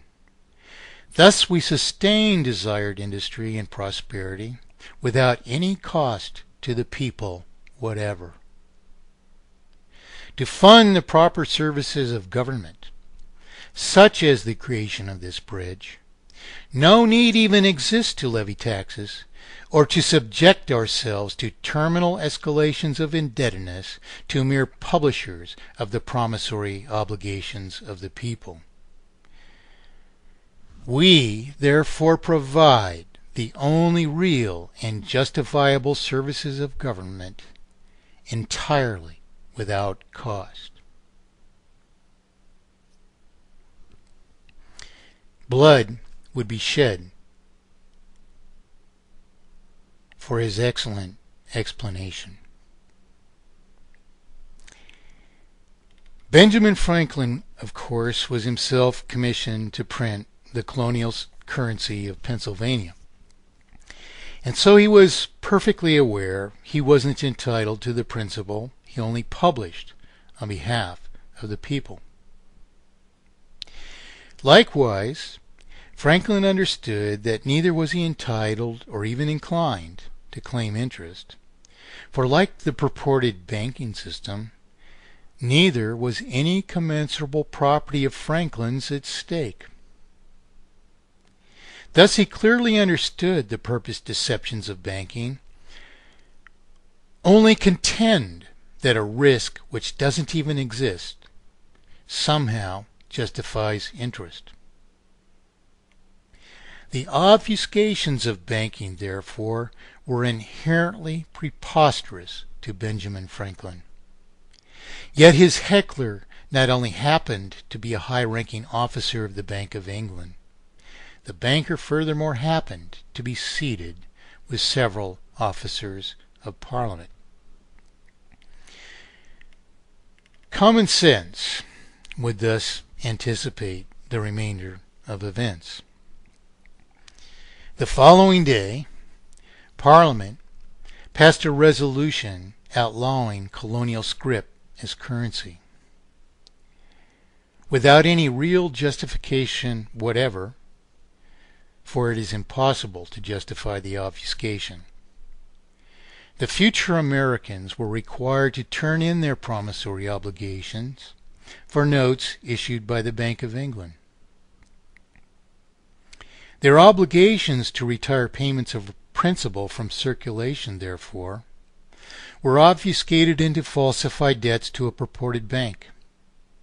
The purported bank would give up no consideration commensurable to the debts it falsified,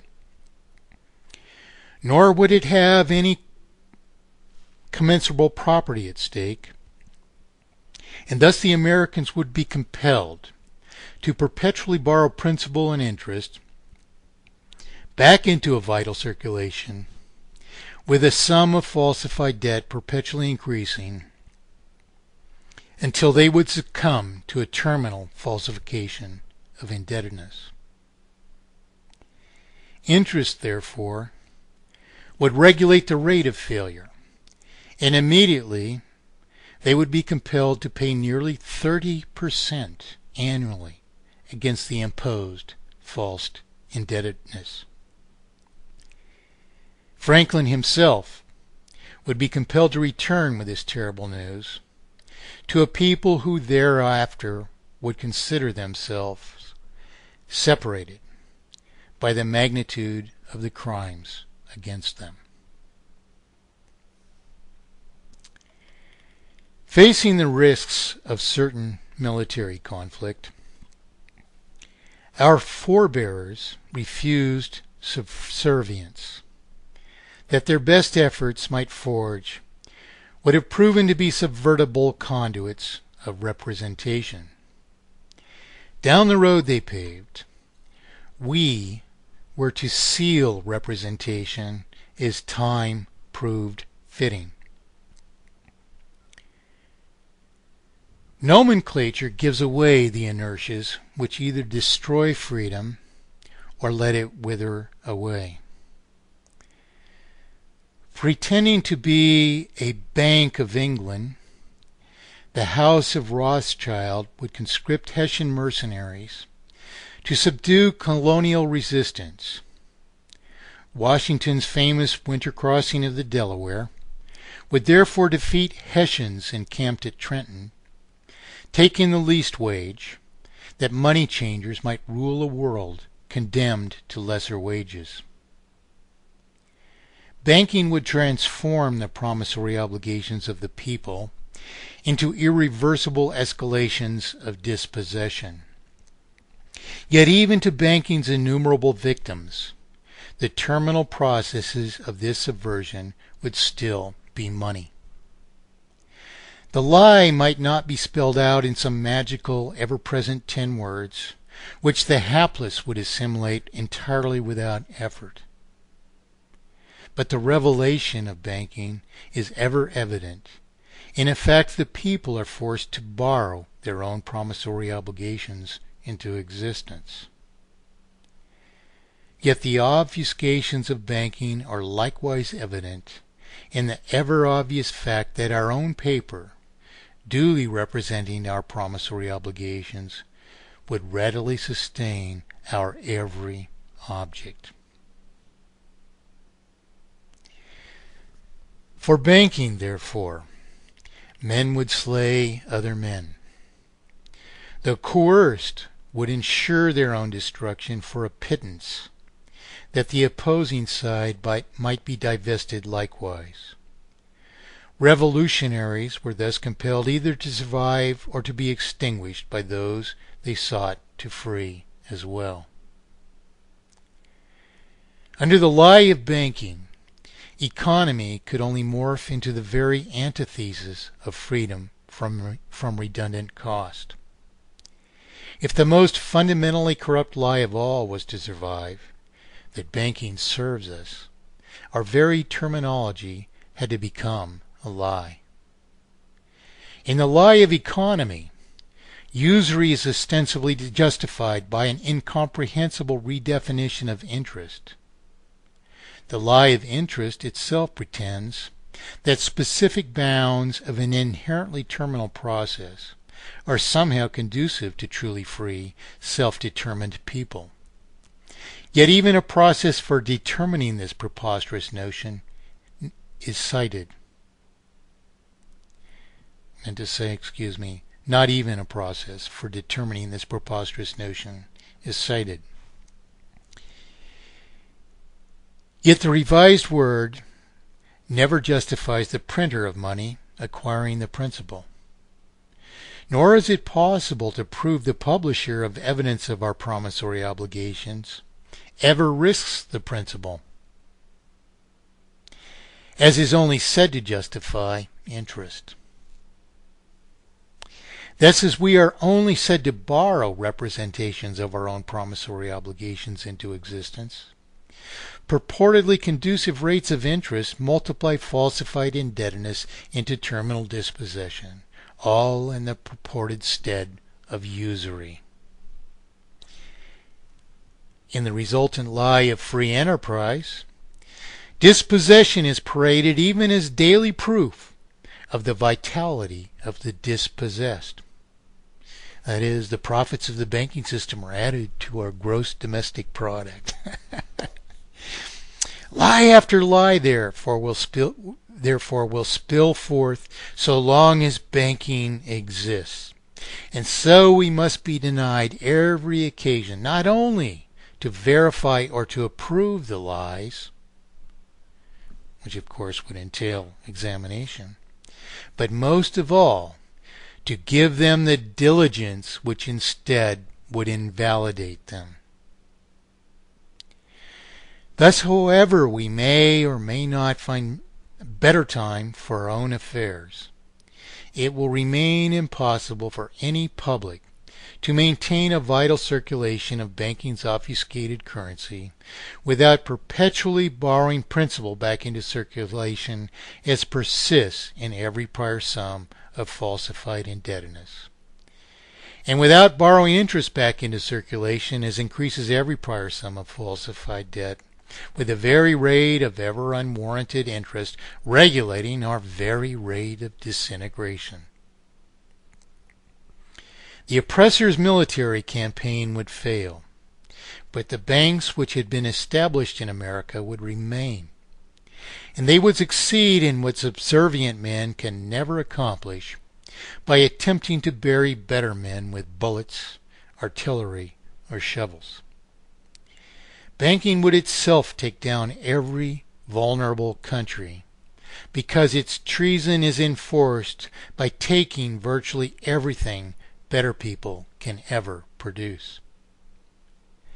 Until 1913, attempts to eternalize usury in America were barely thwarted by the more illuminated leaders of the young nation. From the eve of December 23rd of that year on, the most significant problems of the world would be man-made. Banking's obfuscation would precipitate in terminal global dispossession just 15 years after the lie of banking promised to solve what it can only cause. Yet again and again, it would be raised from its very own grave at further cost to the very publics it can only bankrupt. In the style of all things which must be named what they are not then, the private central bank which would be imposed upon the United States would be called the Federal Reserve. The lie would be neither federal nor a reserve of anything, and global dispossession would be its only power and legacy. During the American Revolution, European monarchies shuddered in fear before the infectious idea of an emerging world state. Britain effectively sent armies against formative concepts because they dared answer the hopes of an eventual free world. No European could openly favor the colonial battle for universal human rights. Mere contact with the colonies, however careful and politically inert, put potentially tempted lives in imminent danger. Friendships, however deep, were at least temporarily cut off, lest what usually passes between friends venture forbidden material. After the war, Benjamin Franklin wrote a friend in France, hoping to resume relations. He said, "We would gladly have borne the little tax on tea and other matters, had they not denied us our own money. This immediately caused great unemployment and practically all our dissatisfaction. Within the year, the poorhouses were filled. The hungry and homeless walked the streets everywhere."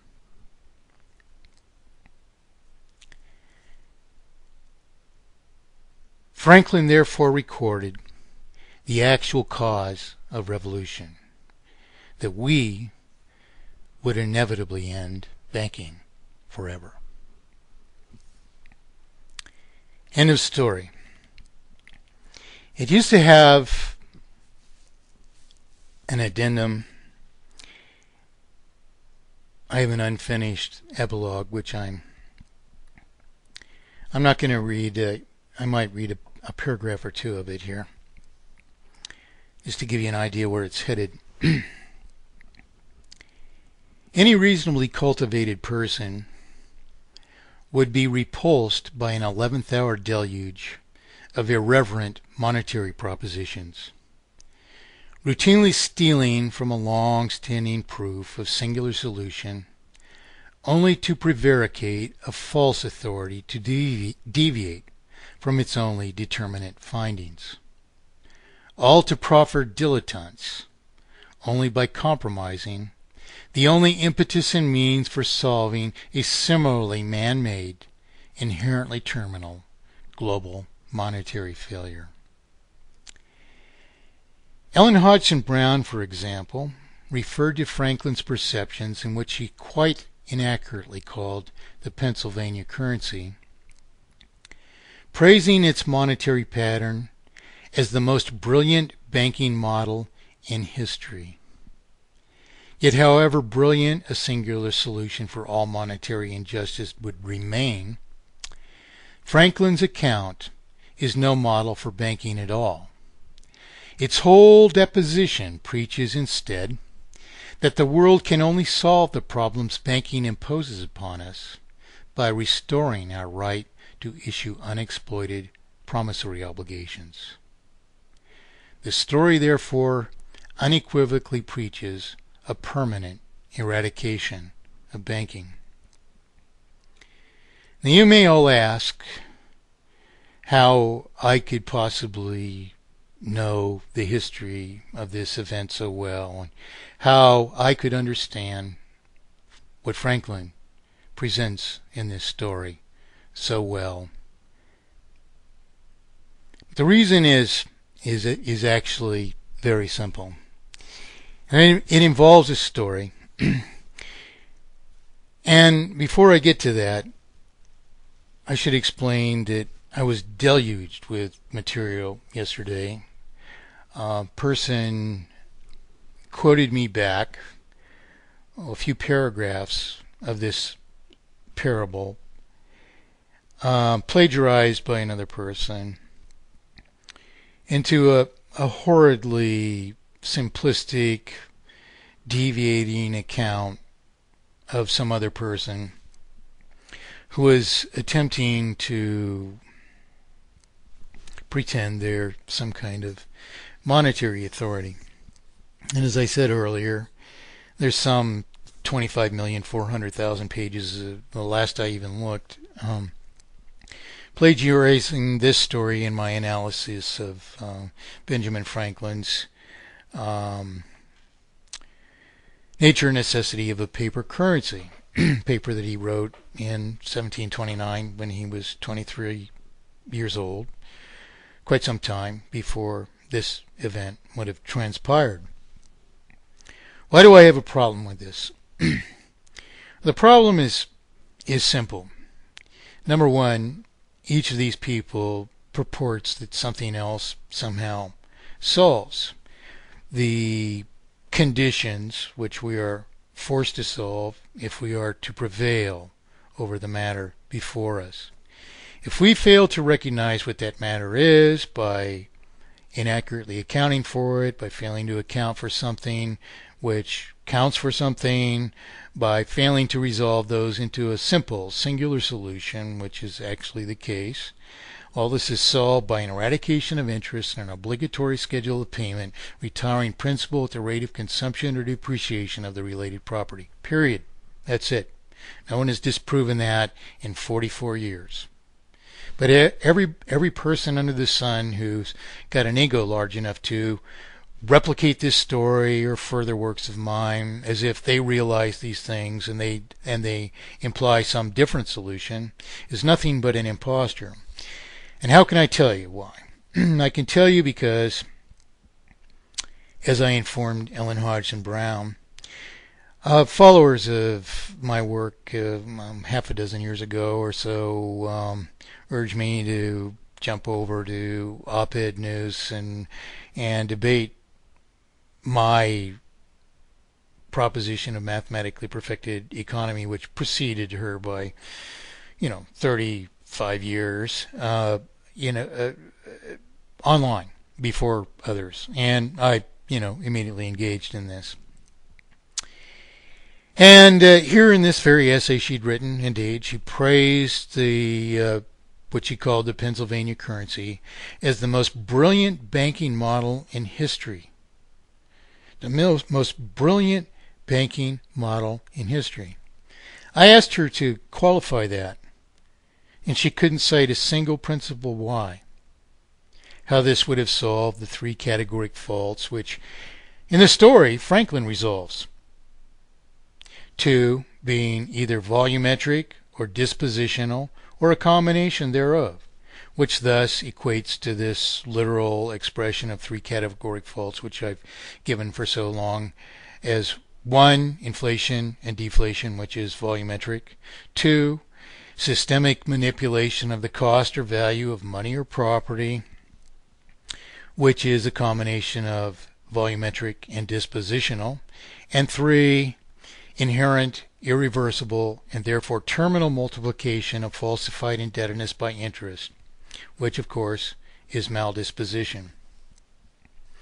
Well, how was I able to explain this to Ellen Hodgson Brown, who had read this story and was then unable even to put it into words?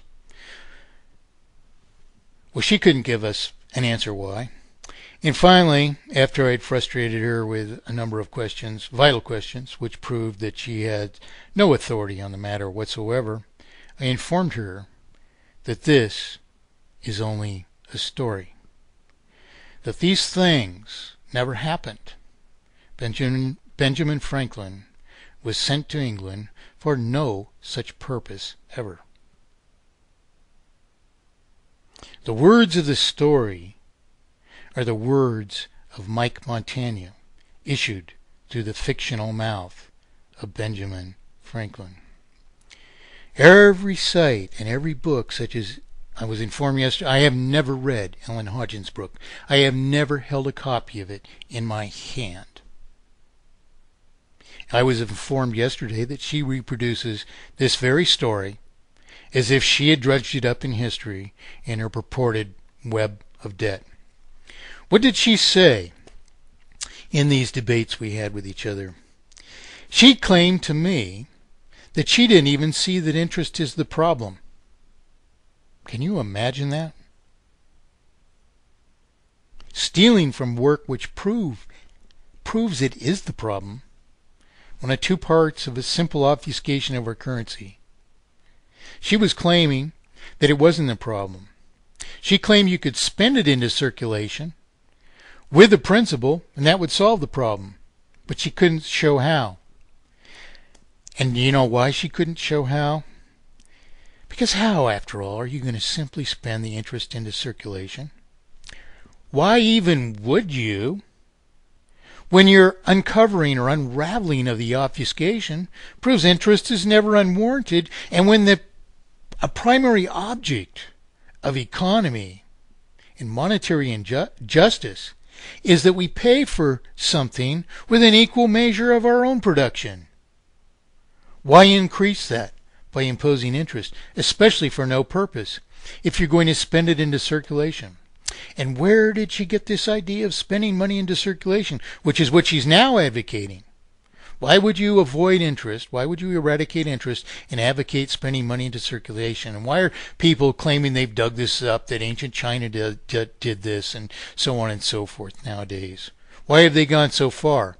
The reason is every plagiarist, once they heard that this was just a story, to cover their tracks, they looked for it somewhere else and pretended to dig it up in some other fact. Mathematically perfected economy has not existed in any other country of the world. In all of my research, except for possibly in ancient Egypt, under the only common person in the entire thousands of years of ancient Egyptian history who was ever deified, a man named Imhotep. Now the evidence of that is obscure, and you can only understand it if you understood the obfuscation of the currency and mathematically perfected economy in the first place, because otherwise the indications are absolutely meaningless to us. No one was saying before my work that Abraham Lincoln simply spent money into circulation. The only dialogue about that matter claimed that what he did was inflationary, and some of my very first work proved that it wasn't any more inflationary than banking's obfuscation of our own currency. After all, advocating to spend the same money into circulation or loan the same money into circulation. In terms of the definition of inflation, each are equally inflationary, if there is any inflation at all.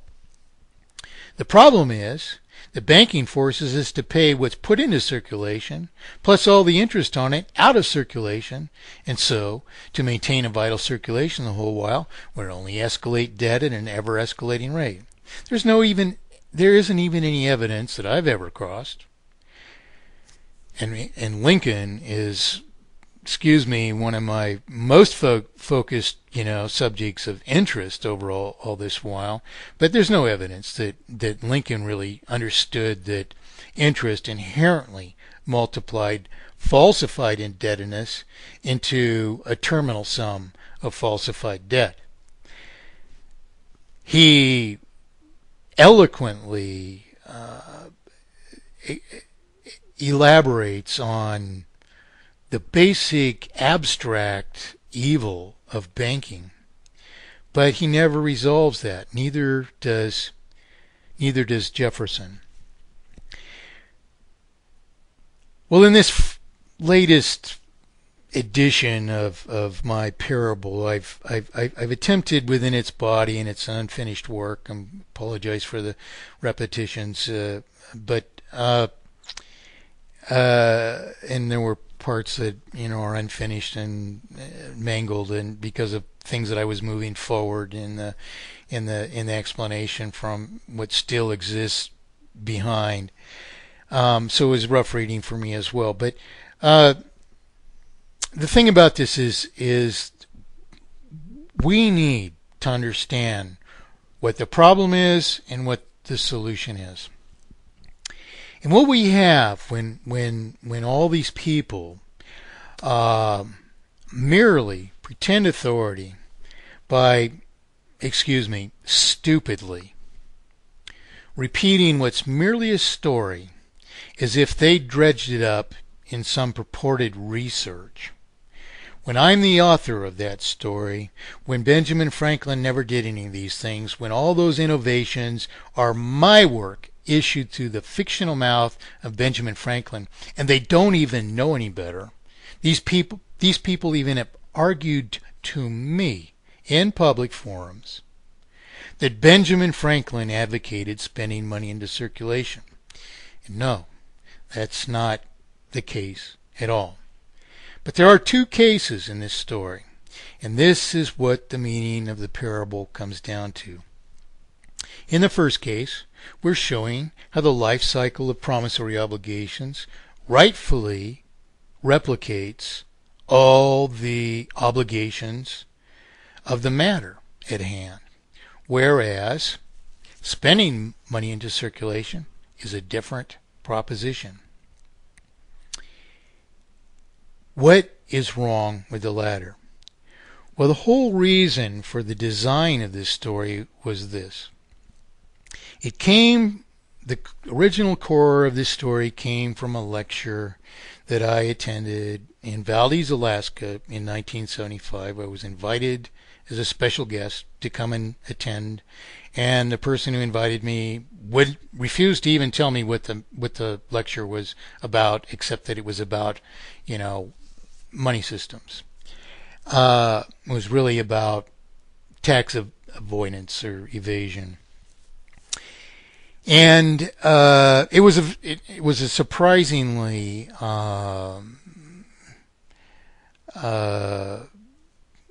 high quality representation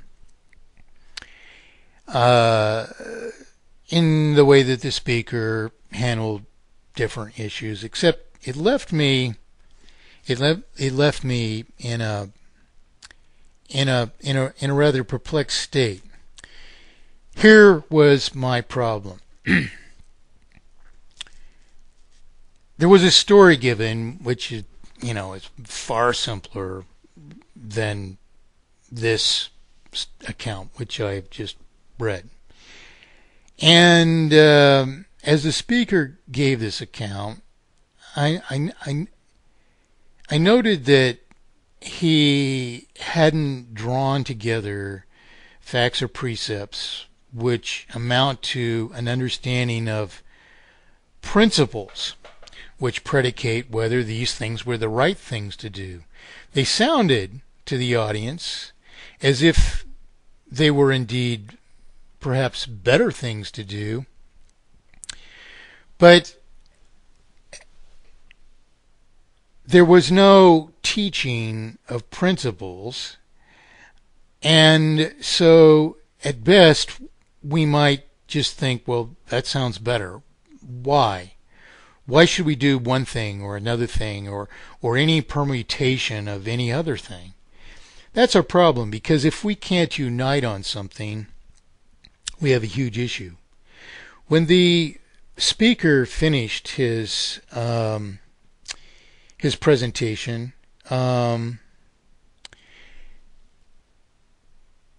he asked for questions, and one thing had sort of led to another, and I had just decided at the last moment that I would go to this engagement because, well, of other events that broke out, and I was like 5 minutes late, and I didn't know if I was going to want to stay or even be associated with whoever I would eventually run into there. And the door was at the back of this auditorium, and I just slipped into a seat in the unlit back. So when the speaker, it was a man named Jacques Walker of Toronto, Canada, asked for questions at the conclusion of his presentation, I immediately raised my hand, and I stood to ask him from the back of this huge room. I said,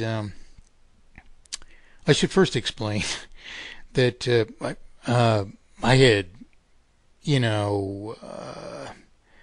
I wouldn't say that I'd done a terribly exhaustive study of history, but I found no real hint that anyone before me truly understood the principles that uh, basic mathematics resolve into a singular fact of mathematically perfected economy. I mean, Franklin, Jefferson, Adams, Madison, uh, Jackson, Lincoln, they denounced banking, but they hadn't shown.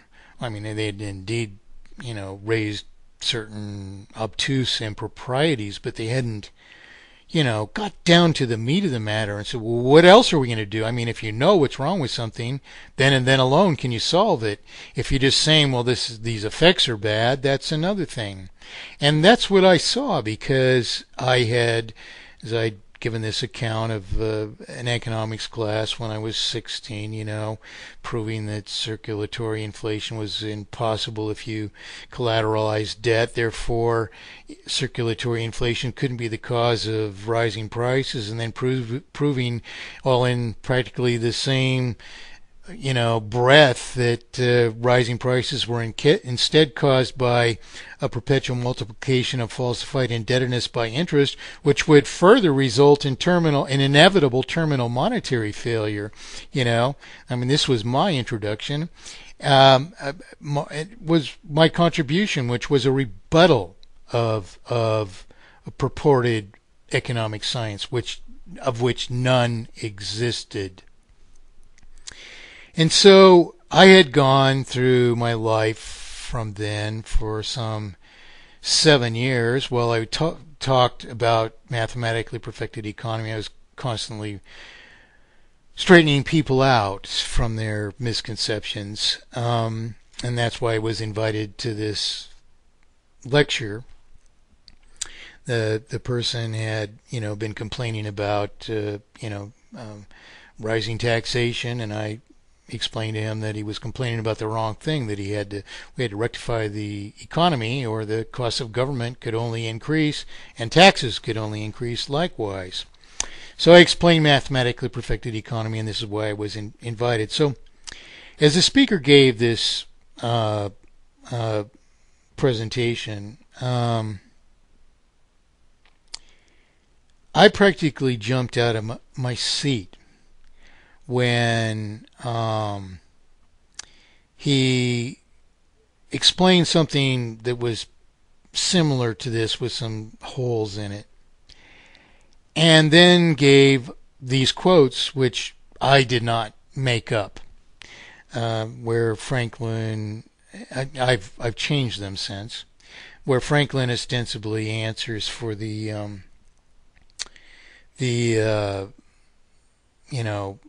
need to fund government and all this, or excuse me, where he explains the cause of the revolution. The speaker further gave a quote of Thomas Jefferson, which is all over the internet in millions of cases, and it comes from my preservation of this lecture as well. And that's where Thomas Jefferson rebuts Alexander Hamilton in the formative debates of our country. Alexander Hamilton was a representative of the bankers, and he was advocating a central bank here. And in rebuttal to Hamilton, Jefferson had purportedly said, if the American people ever allow the banks to issue our currency, first by inflation and then by deflation, the banks and corporations which will grow up around them will deprive the people of all property until their children wake homeless on the continent their fathers had conquered. When the speaker said those words, it was all I could do not to jump out of my seat. I had looked for my thinking in history, and I had failed to find it. And while this quote doesn't give it back exactly, understanding it as I did, you could understand that this was likely the only thing that Jefferson could have meant. First by inflation and then by deflation. I just told you inflation is impossible. But it is possible, not as a cumulative effect. It is a fact, however, of a simultaneous process, which is this process of maldisposition that I've described, which is that we're paying principal and interest out of a circulation, that being deflation, and borrowing that back into circulation as a new debt equal to the former sum of debt plus the periodic interest that we've borrowed back as new debt, or inflation, or as I prefer to call it, reflation. This could be the only thing, if Jefferson was correct in what he had said, this could be the only thing that he could have meant. So there I was in the back of the auditorium at the end of this lecture, and I raised my hand and I said, excuse me, and I stood up. I said, you give this story and it's a very remarkable account. I'm a student of history and I'd never crossed it before. It's extremely provocative. I was wondering a couple of things. I was wondering if you understood that what you prescribed was practically a mathematically perfected economy. And he began to frown already at me. I said, you explain how these two agricultural producers issue promissory obligations and how they're spent about the community. And then you give this quote of Thomas Jefferson, which I memorized on the spot. I mean, it was like I froze each phrase in time and it just implanted in the brain forever. And I gave the quote back to him. If the American people ever allow the banks to issue their currency, first by inflation and then by deflation, the banks and corporations which will grow up around them will deprive the people of all property until their children wake homeless on the continent their fathers had conquered. I said, do you have any idea what that means? First by inflation and then by deflation?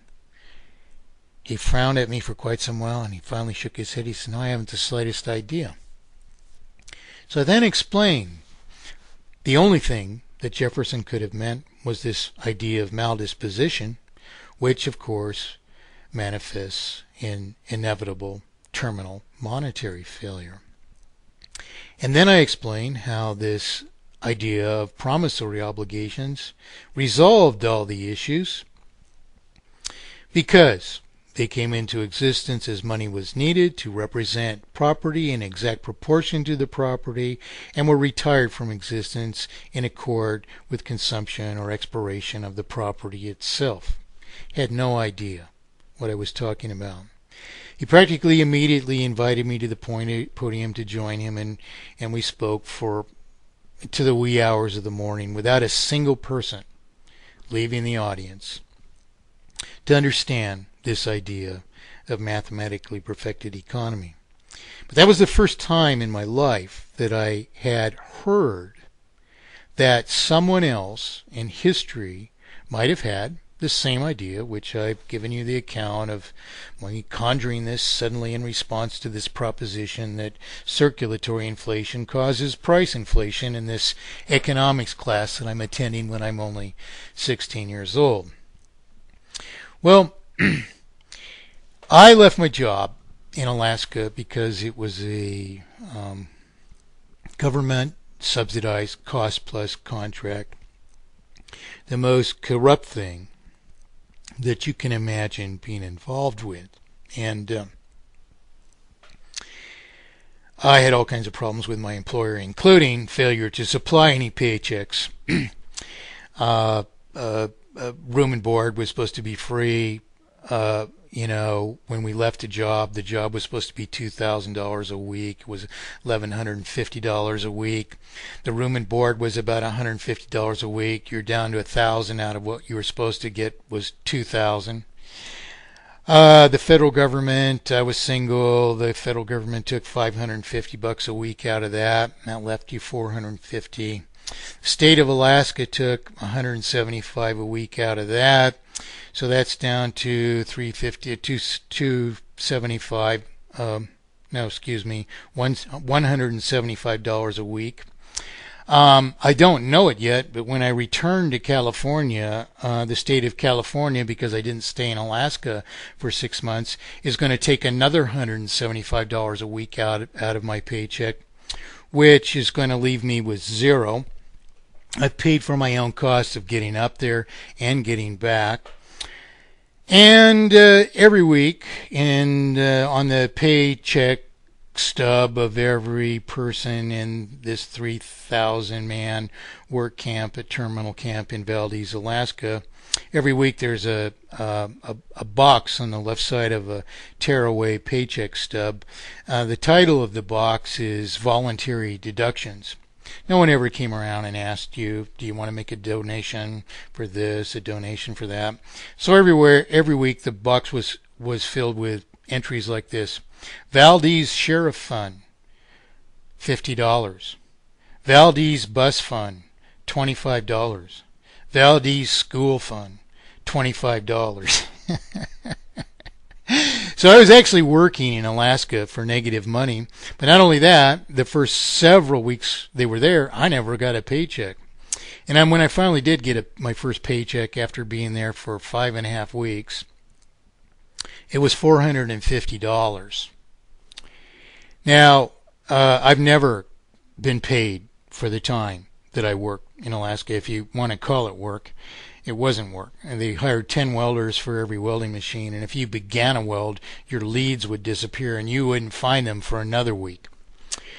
Anyway, be all that as it may, we were ordered to work, act like we were working 1 day a week for the feds to come and shoot video of the whole affair. And I can show you to this very day, from the very videos that they would take, I can actually prove to you, I made all these observations while I was there, so any of those videos, from those videos today, we can prove that those men, in fact, are not working. Everyone hammering on something. I was ordered to, for instance, I worked in the power and vapor unit, and I was probably the most technically demanding welding work there. I worked on all the super heated, super high velocity steam lines that feed the steam turbines that generated all the power for the plant. And I was ordered one day to, in front of the cameras, to stand before a fitting. Now, all these fittings are chromium alloy pipe, and the ends are beveled by machines, and they're perfect. They match perfectly, and there's all these sequences, and there's heat treating, and then normalization of the weldment area, and all this that goes on in this super high chromium alloy material, which is resistant to erosion of this superheated steam. Anyway, you never hit a pipe with a hammer. There are precautions for preheating a weld before you begin on it. There are precautions for allowing it to cool very slowly when you're finished with it, and so on and so forth. The last thing you would ever do would be to bash a weld or a fitting with a heavy sledgehammer. And I was ordered one day to take a vernier caliper and pretend that I was bashing the end of this fitting into perfect roundness. I told the superintendent of the job site, who was the one who ordered me to do this, that no way over my dead body would anyone ever film me of doing such a preposterously stupid thing. And so he said, well, that's your job for the day. And I said, well, that's my last minute of work. And then I was forbid to even go get my paycheck. They had rules. You can't even walk across the job site. I violated job site regulations to do this. And then they sent a half a dozen cars after me to arrest me all the way into Valdez. The bus driver had me hide behind a seat in the back, which I crawled on my hands and knees without ever touching my muddy feet to the ground. The police stopped the bus, looked on the bus, didn't even see a hint that anybody had got back there because the bus had just been cleaned. And yet I was on the floor in the back the whole while, and we resumed our story, and this bus driver cashed my last check, bought my plane ticket, took me to a door on the side of the airport. We finished the story, which he thought was great, and he showed me this side door to go in, and I'd be able to get right on my flight. And sure enough, all of it was exactly true, and I was out of Alaska, and that's how I left without ever sealing away to continue, any kind of correspondence with this man who had given this lecture. So that's how I lost track of this person. So anyway, what I did is I spent the next quite many years telling this story faithfully as it was, and likewise researching in libraries without any ability to find it. I never scored. I struck out. There was no evidence that this ever happened. I'm wondering, God, this guy, winked during the presentation. Did this really ever happen? But at the same time, I'm a first cousin, 6 generations removed from Thomas McKeon, who was, the second president of the United States in the pre-constitutional era after the Revolution. So I'm a descendant of the McKeon clan in Scotland and Ireland, and Thomas McKeon was a close friend of Thomas Jefferson and George Washington. In family lore, however true it may or may not have been, was that the family possessed all these letters between, Franklin or Jefferson and Washington and Thomas McKeon, who we were proud to be related to, of course. And that's all I knew about that. The thing about that, though, that registered in my mind since I was a young child is that, here were these letters in family archives, and, evidently they didn't belong to any museum. No historian had ever, brought them into the, the public for, of accredited history or whatever. But that doesn't mean, of course, that they don't exist. But I've been faithfully giving this account in many ways and times. And it had proven to be and just an incredibly excellent vehicle for presenting mathematically perfected economy. And then all of a sudden one day I get a letter from a professor at the University of Virginia, and he's asking politely that I disclose my sources for these quotes. The quote of Jefferson I've never changed from what I originally heard, but I have slightly embellished Franklin's explanation of the real reason we fought the Revolution. And what you don't realize is that back in the early 90s, I had 100,000 people a month coming to my web pages, and the plagiarism just took off. I mean, one site alone reproduced all my work 18,000 times over. And then Jock Jakerin wrote me shortly on the heels of that and wanted to know this, that, and the other thing. And he was kind of a jerk, to tell you the truth, an arrogant, insistent guy. And I gave him some poor answers on purpose because, I wanted to feel the situation out before I disclosed so much as he wished, which required much of my time, and it was really quite disrespectfully, presented. I didn't care for the guy.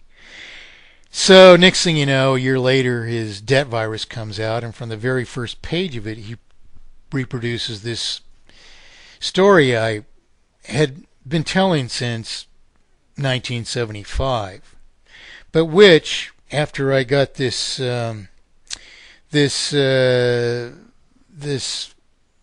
letter from this professor from the University of Virginia, which of course Thomas Jefferson had co-founded. He was a founder of the university. The man had introduced himself as probably the world's leading expert on Jefferson material. And he claimed that so far as he knew, Jefferson had never said such a thing. He wasn't as much an expert on Franklin, but he believed Franklin probably never said the same things either. And I thought, now why would anyone even assert that, especially when you can read so much that they did say, and Lincoln said, and Jackson said, as opposed to banking? Was it possible they never figured out really exactly what banking's crimes were? Is it possible that just by accident, this man who didn't understand what the quote meant, yet had given it to me, I couldn't conceive that he had made it up? What was the source of this? Where did it come from? Well, I faithfully explained what my sources were, that they were just this lecture, and this professor advises me not to repeat the story, that unless it can be corroborated, it's false. Well, I said, well, that's not true.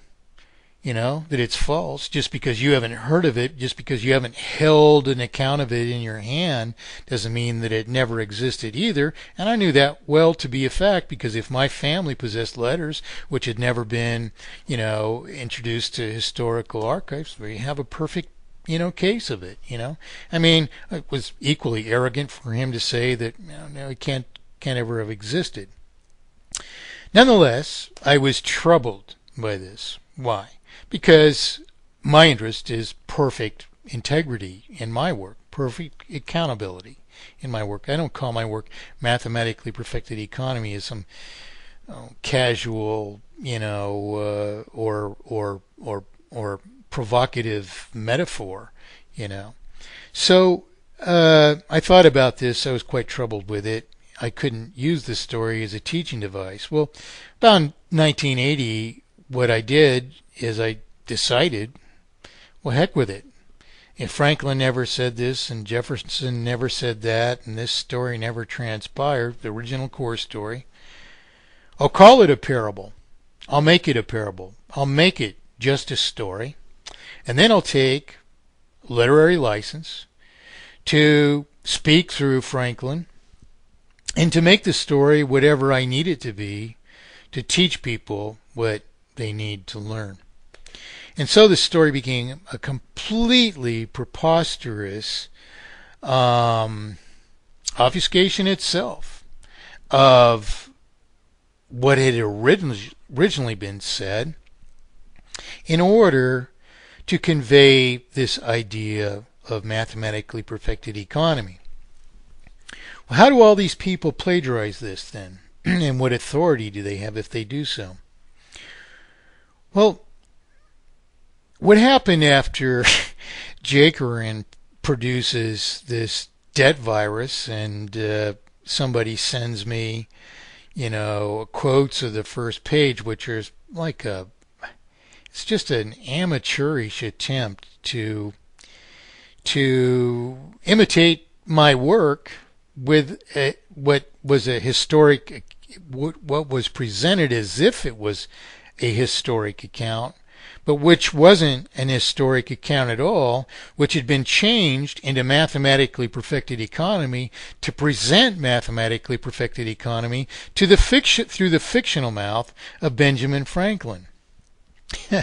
So Jacoran does a childish job of obfuscating this story, into an account of his own of a similar kind, which loses the whole thread in a book he calls The Debt Virus, which only steals my thesis of inevitable monetary failure, which he can't even articulate, and no one has articulated since.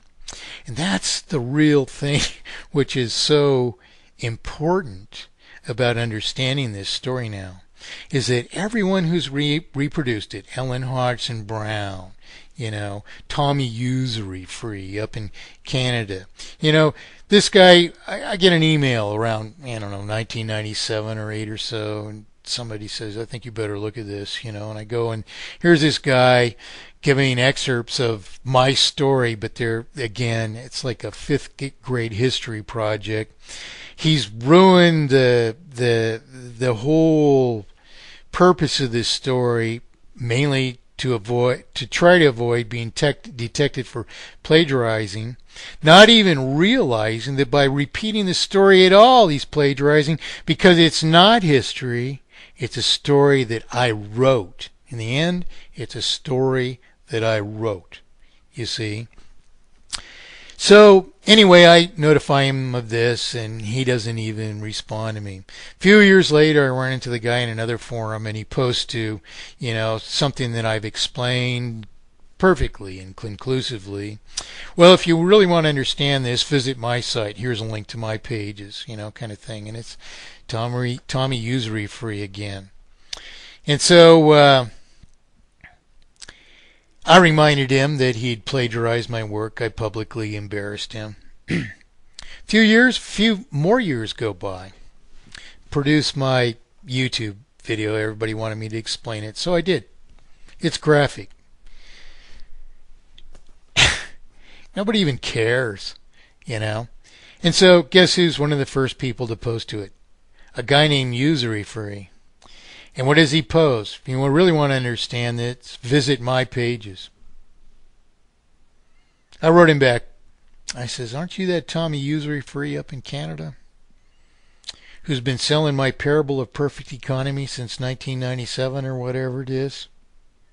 He was actually producing, hand-printed copies off his printer, stapling them together and selling them for $35 or something like that. That was the price. So, what does he say? This is the third time he's done this to me. What does he say to me in reply? Well, that's the first time I've ever heard of it. Unquote. Exact words. What does that mean? That's the first time I ever heard of it. What does that mean? If you had actually dug that story up from history, what you would have is a source that you could cite faithfully. Mine was a lecture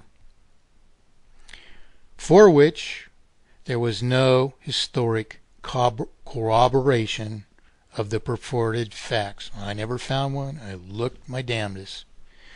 Asked librarians to help me. We never turned up anything. It was a lost cause. A professor finally tells me, no, it never happened. Jefferson never said that. Yes, he did say some similar things, but no, not that. And I explained how it was even perfectly true, and he says, nonetheless, there's no indication that Jefferson ever realized such a thing. And I'm thinking, holy shit, I'm back to square one. It's like I'm the only one in the world who understood this. And all these people, Ellen Hodgson Brown, Tommy Usury Free, are what? They're pretending to be authorities, selling my work, making a pile of money off of it, in the case of some people, and not even understanding it, and denouncing me in public, first of all ignoring I even exist because I'm the source of the most important parts of their work, and then denying that interest is even the problem. And then years later, advocating spending money into circulation, which, lo and behold, is an absence of interest. And how does it solve anything? Does she provide a principle or a precept which resolve solution from spending money into circulation? I mean, my God, people, a person that does even just the least math is going to realize, oh my God, if you had to spend all the money into circulation, you have to create a government as big as all of our industry and commerce merely to do that, when you could do the same by allowing the people to issue their own promissory obligations, and then it's all automatically retiring from circulation, as it should, with those who are consuming whatever they are, paying for what they consume, and no more and no less. you're taking monetary injustice and doing something else just because you don't understand how it is that interest causes the effects that they do, nor how to solve that. And so all these people, in truth, have only registered a trail that they're imposters, every one of them. Now, if I sound arrogant to you that I'm saying that, and yet it's a fact that those words of Benjamin Franklin indeed are my words, I have records of writing the original essay. I have records of publishing it 30 years before these people even thought of doing any monetary work. You know? And I'm arrogant for pointing them out to you. Here's the thing. If you don't understand who's full of it and who isn't full of it, we can go on like this forever. And that's the problem we all have. So that's the reason for this story. You know, you can either go on through your life like everything is a multiple choice question. And at first there was A, B, and C, and D. Though the original guy that all these people are proposing A, B, and C, D exist, they stole from a guy who proved it was A and A only. So it gets to A, B, C, and D. And then everybody else who plagiarizes those guys, because that same story that came from my work still sounds good enough to them that they're just going to convert it into something else. And now 16 people who plagiarize each of those four claim it's A, B, C, D, E, F, G, H, I, J, K. Oh God, we've got multiple choice and we can just, with that, none of these people can prove an alternate solution. And if you look at their work, read it carefully, every page, you won't find it. People say that I've made it too complicated. It is what it is. An explanation of it, which explains what it is the only explanation that can serve us. Did Ellen Hodgson Brown serve you by saying it's a Ponzi scheme? That we can just spend the interest into circulation, which she's now backed off from, and is claiming as if it's her own idea. But notice, ladies and gentlemen, the idea comes from this story. Now she's advocating spending money into circulation. Well, I used to pack the house when I gave this presentation. And when I was finished with it, you see, part of contriving it is there wasn't an answer for that question. How would you support government with this, what they call script? Well, so I invented that answer, and I purposely made it conflict with the first account of the two agricultural producers. Why did I do that? The reason I did that is because when I finished the story, I had people weep over this thing. When I would finish it, the entire audience would just be, there were rarely any detractors, and the entire audience would just be mesmerized that they had been served a piece of history, which of course didn't even exist, because I turned this into a parable in about 1980, and it's been a parable, ever since. And since it became a parable, it became a whole different critter than it started out as.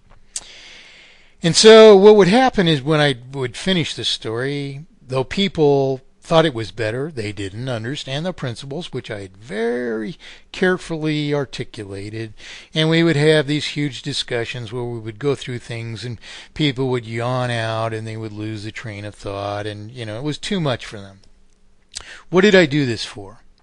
What happened is I went through my mind of all the scenarios of how to get this all explained without repeating myself. And that's why I put the second example in there, because it purports to gloriously solve the issue of funding government without any cost at all to the people. But that's not true. It does impose a cost upon us. It poses a cost of inflation, which makes a competition of the money, the greater circulation for the production, cause prices to change, can cause prices to change in an upward fashion, which then persists afterward. And so you actually can pay the cost more than you would if you just paid for whatever government you needed. And if you don't need the government, and you can't get a free lunch anyway, what's the point of doing it that way? There isn't any. It costs you at least as much as it does if you pay for it as you would. So I thought, that's funny. That's my sense of humor. I thought that was funny. I would plant that in the story as the greatest answer that Benjamin Franklin could give, which is, of course, myself, that I could give to this question that England was, imposing upon me. Answer this, young fella, you dumb imposter. You couldn't possibly, fund government with this. And I said, oh, yes, we can. And this is how we do it. And the audience would just be going, whoa, that's great. But it's wrong. The idea of putting that in the story was that so we would have to come back and explain that. And now, because I was taking away the temptation of doing that, the phenomenal solution that people thought they had just heard, I was taking it away from them. I got all the focus you can imagine at the end of my presentation. So I'd finish the story as I just did, and I would stand there and the audience would just be thinking so hard. They would be in shock that they never understood this from their own history, and that they'd indeed been prescribed this way to do things right. And no wonder we were in all the trouble at the time. And in 1980, ladies and gentlemen, we had double-digit prime rates. That's what the Federal Reserve charged, for just printing the money. 14% prime rates and upwards of that even. That's what member banks of the Federal Reserve had to pay to borrow, quote unquote, borrow the money from the publisher. My God, things were really going bad in a handbag, and anybody paying any attention could see it all. We were feeling it in extreme ways. So now, here they were, they had the presentation, and they would sit there, in awe, speechless, and I would just allow them to sit in that state for several sentences. And I would study the audience, as I say Franklin does, and I would, catch the eye of quite a few people. And people would give me signs and shake their head, incredulously and whatever. And finally I would say, just matter-of-factly, I would say, now what is wrong with this story? They would jump in their seats and they would think, oh no, where is he taking us now? And I would start to explain. I said, well, you've been given two cases here, and none of you have realized the difference. The meaning of this story, and I would explain that promissory obligations were the natural life cycle of currency. And then in this second example, why I have government being funded without taxation didn't exist at all. You're all familiar with the expression taxation without representation. Are any of you aware that government was funded without taxation? No. You can't be, because it didn't happen. And people would start to fidget in their seats and think that, I had no credibility, that I couldn't possibly say that. And then I would explain, the reason it didn't happen is just a story, of which I am the author, and that I have just spoken my own words through the fictional mouth of Benjamin Franklin. The problem with funding government by spinning money into circulation is that you would have to have a government as large as the circulation, which is to sustain all of our industry and commerce. Absolutely without necessity, because basically, except for defense, pretty much all that a government does is decide what infrastructures we need and then finance them by the first example, which avoids inflation and assigns the cost, as there's no free lunch, to those who should rightly pay for them. So that's what taxation with representation is. It's associating the cost with those who should rightfully pay for it. So that's the truth about mathematically perfected economy. The first example is the solution.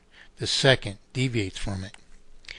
Well, how did all these people stumble into this then? After Jake Moran plagiarized me, what I did was I removed the explanation from the end of the document that I had online.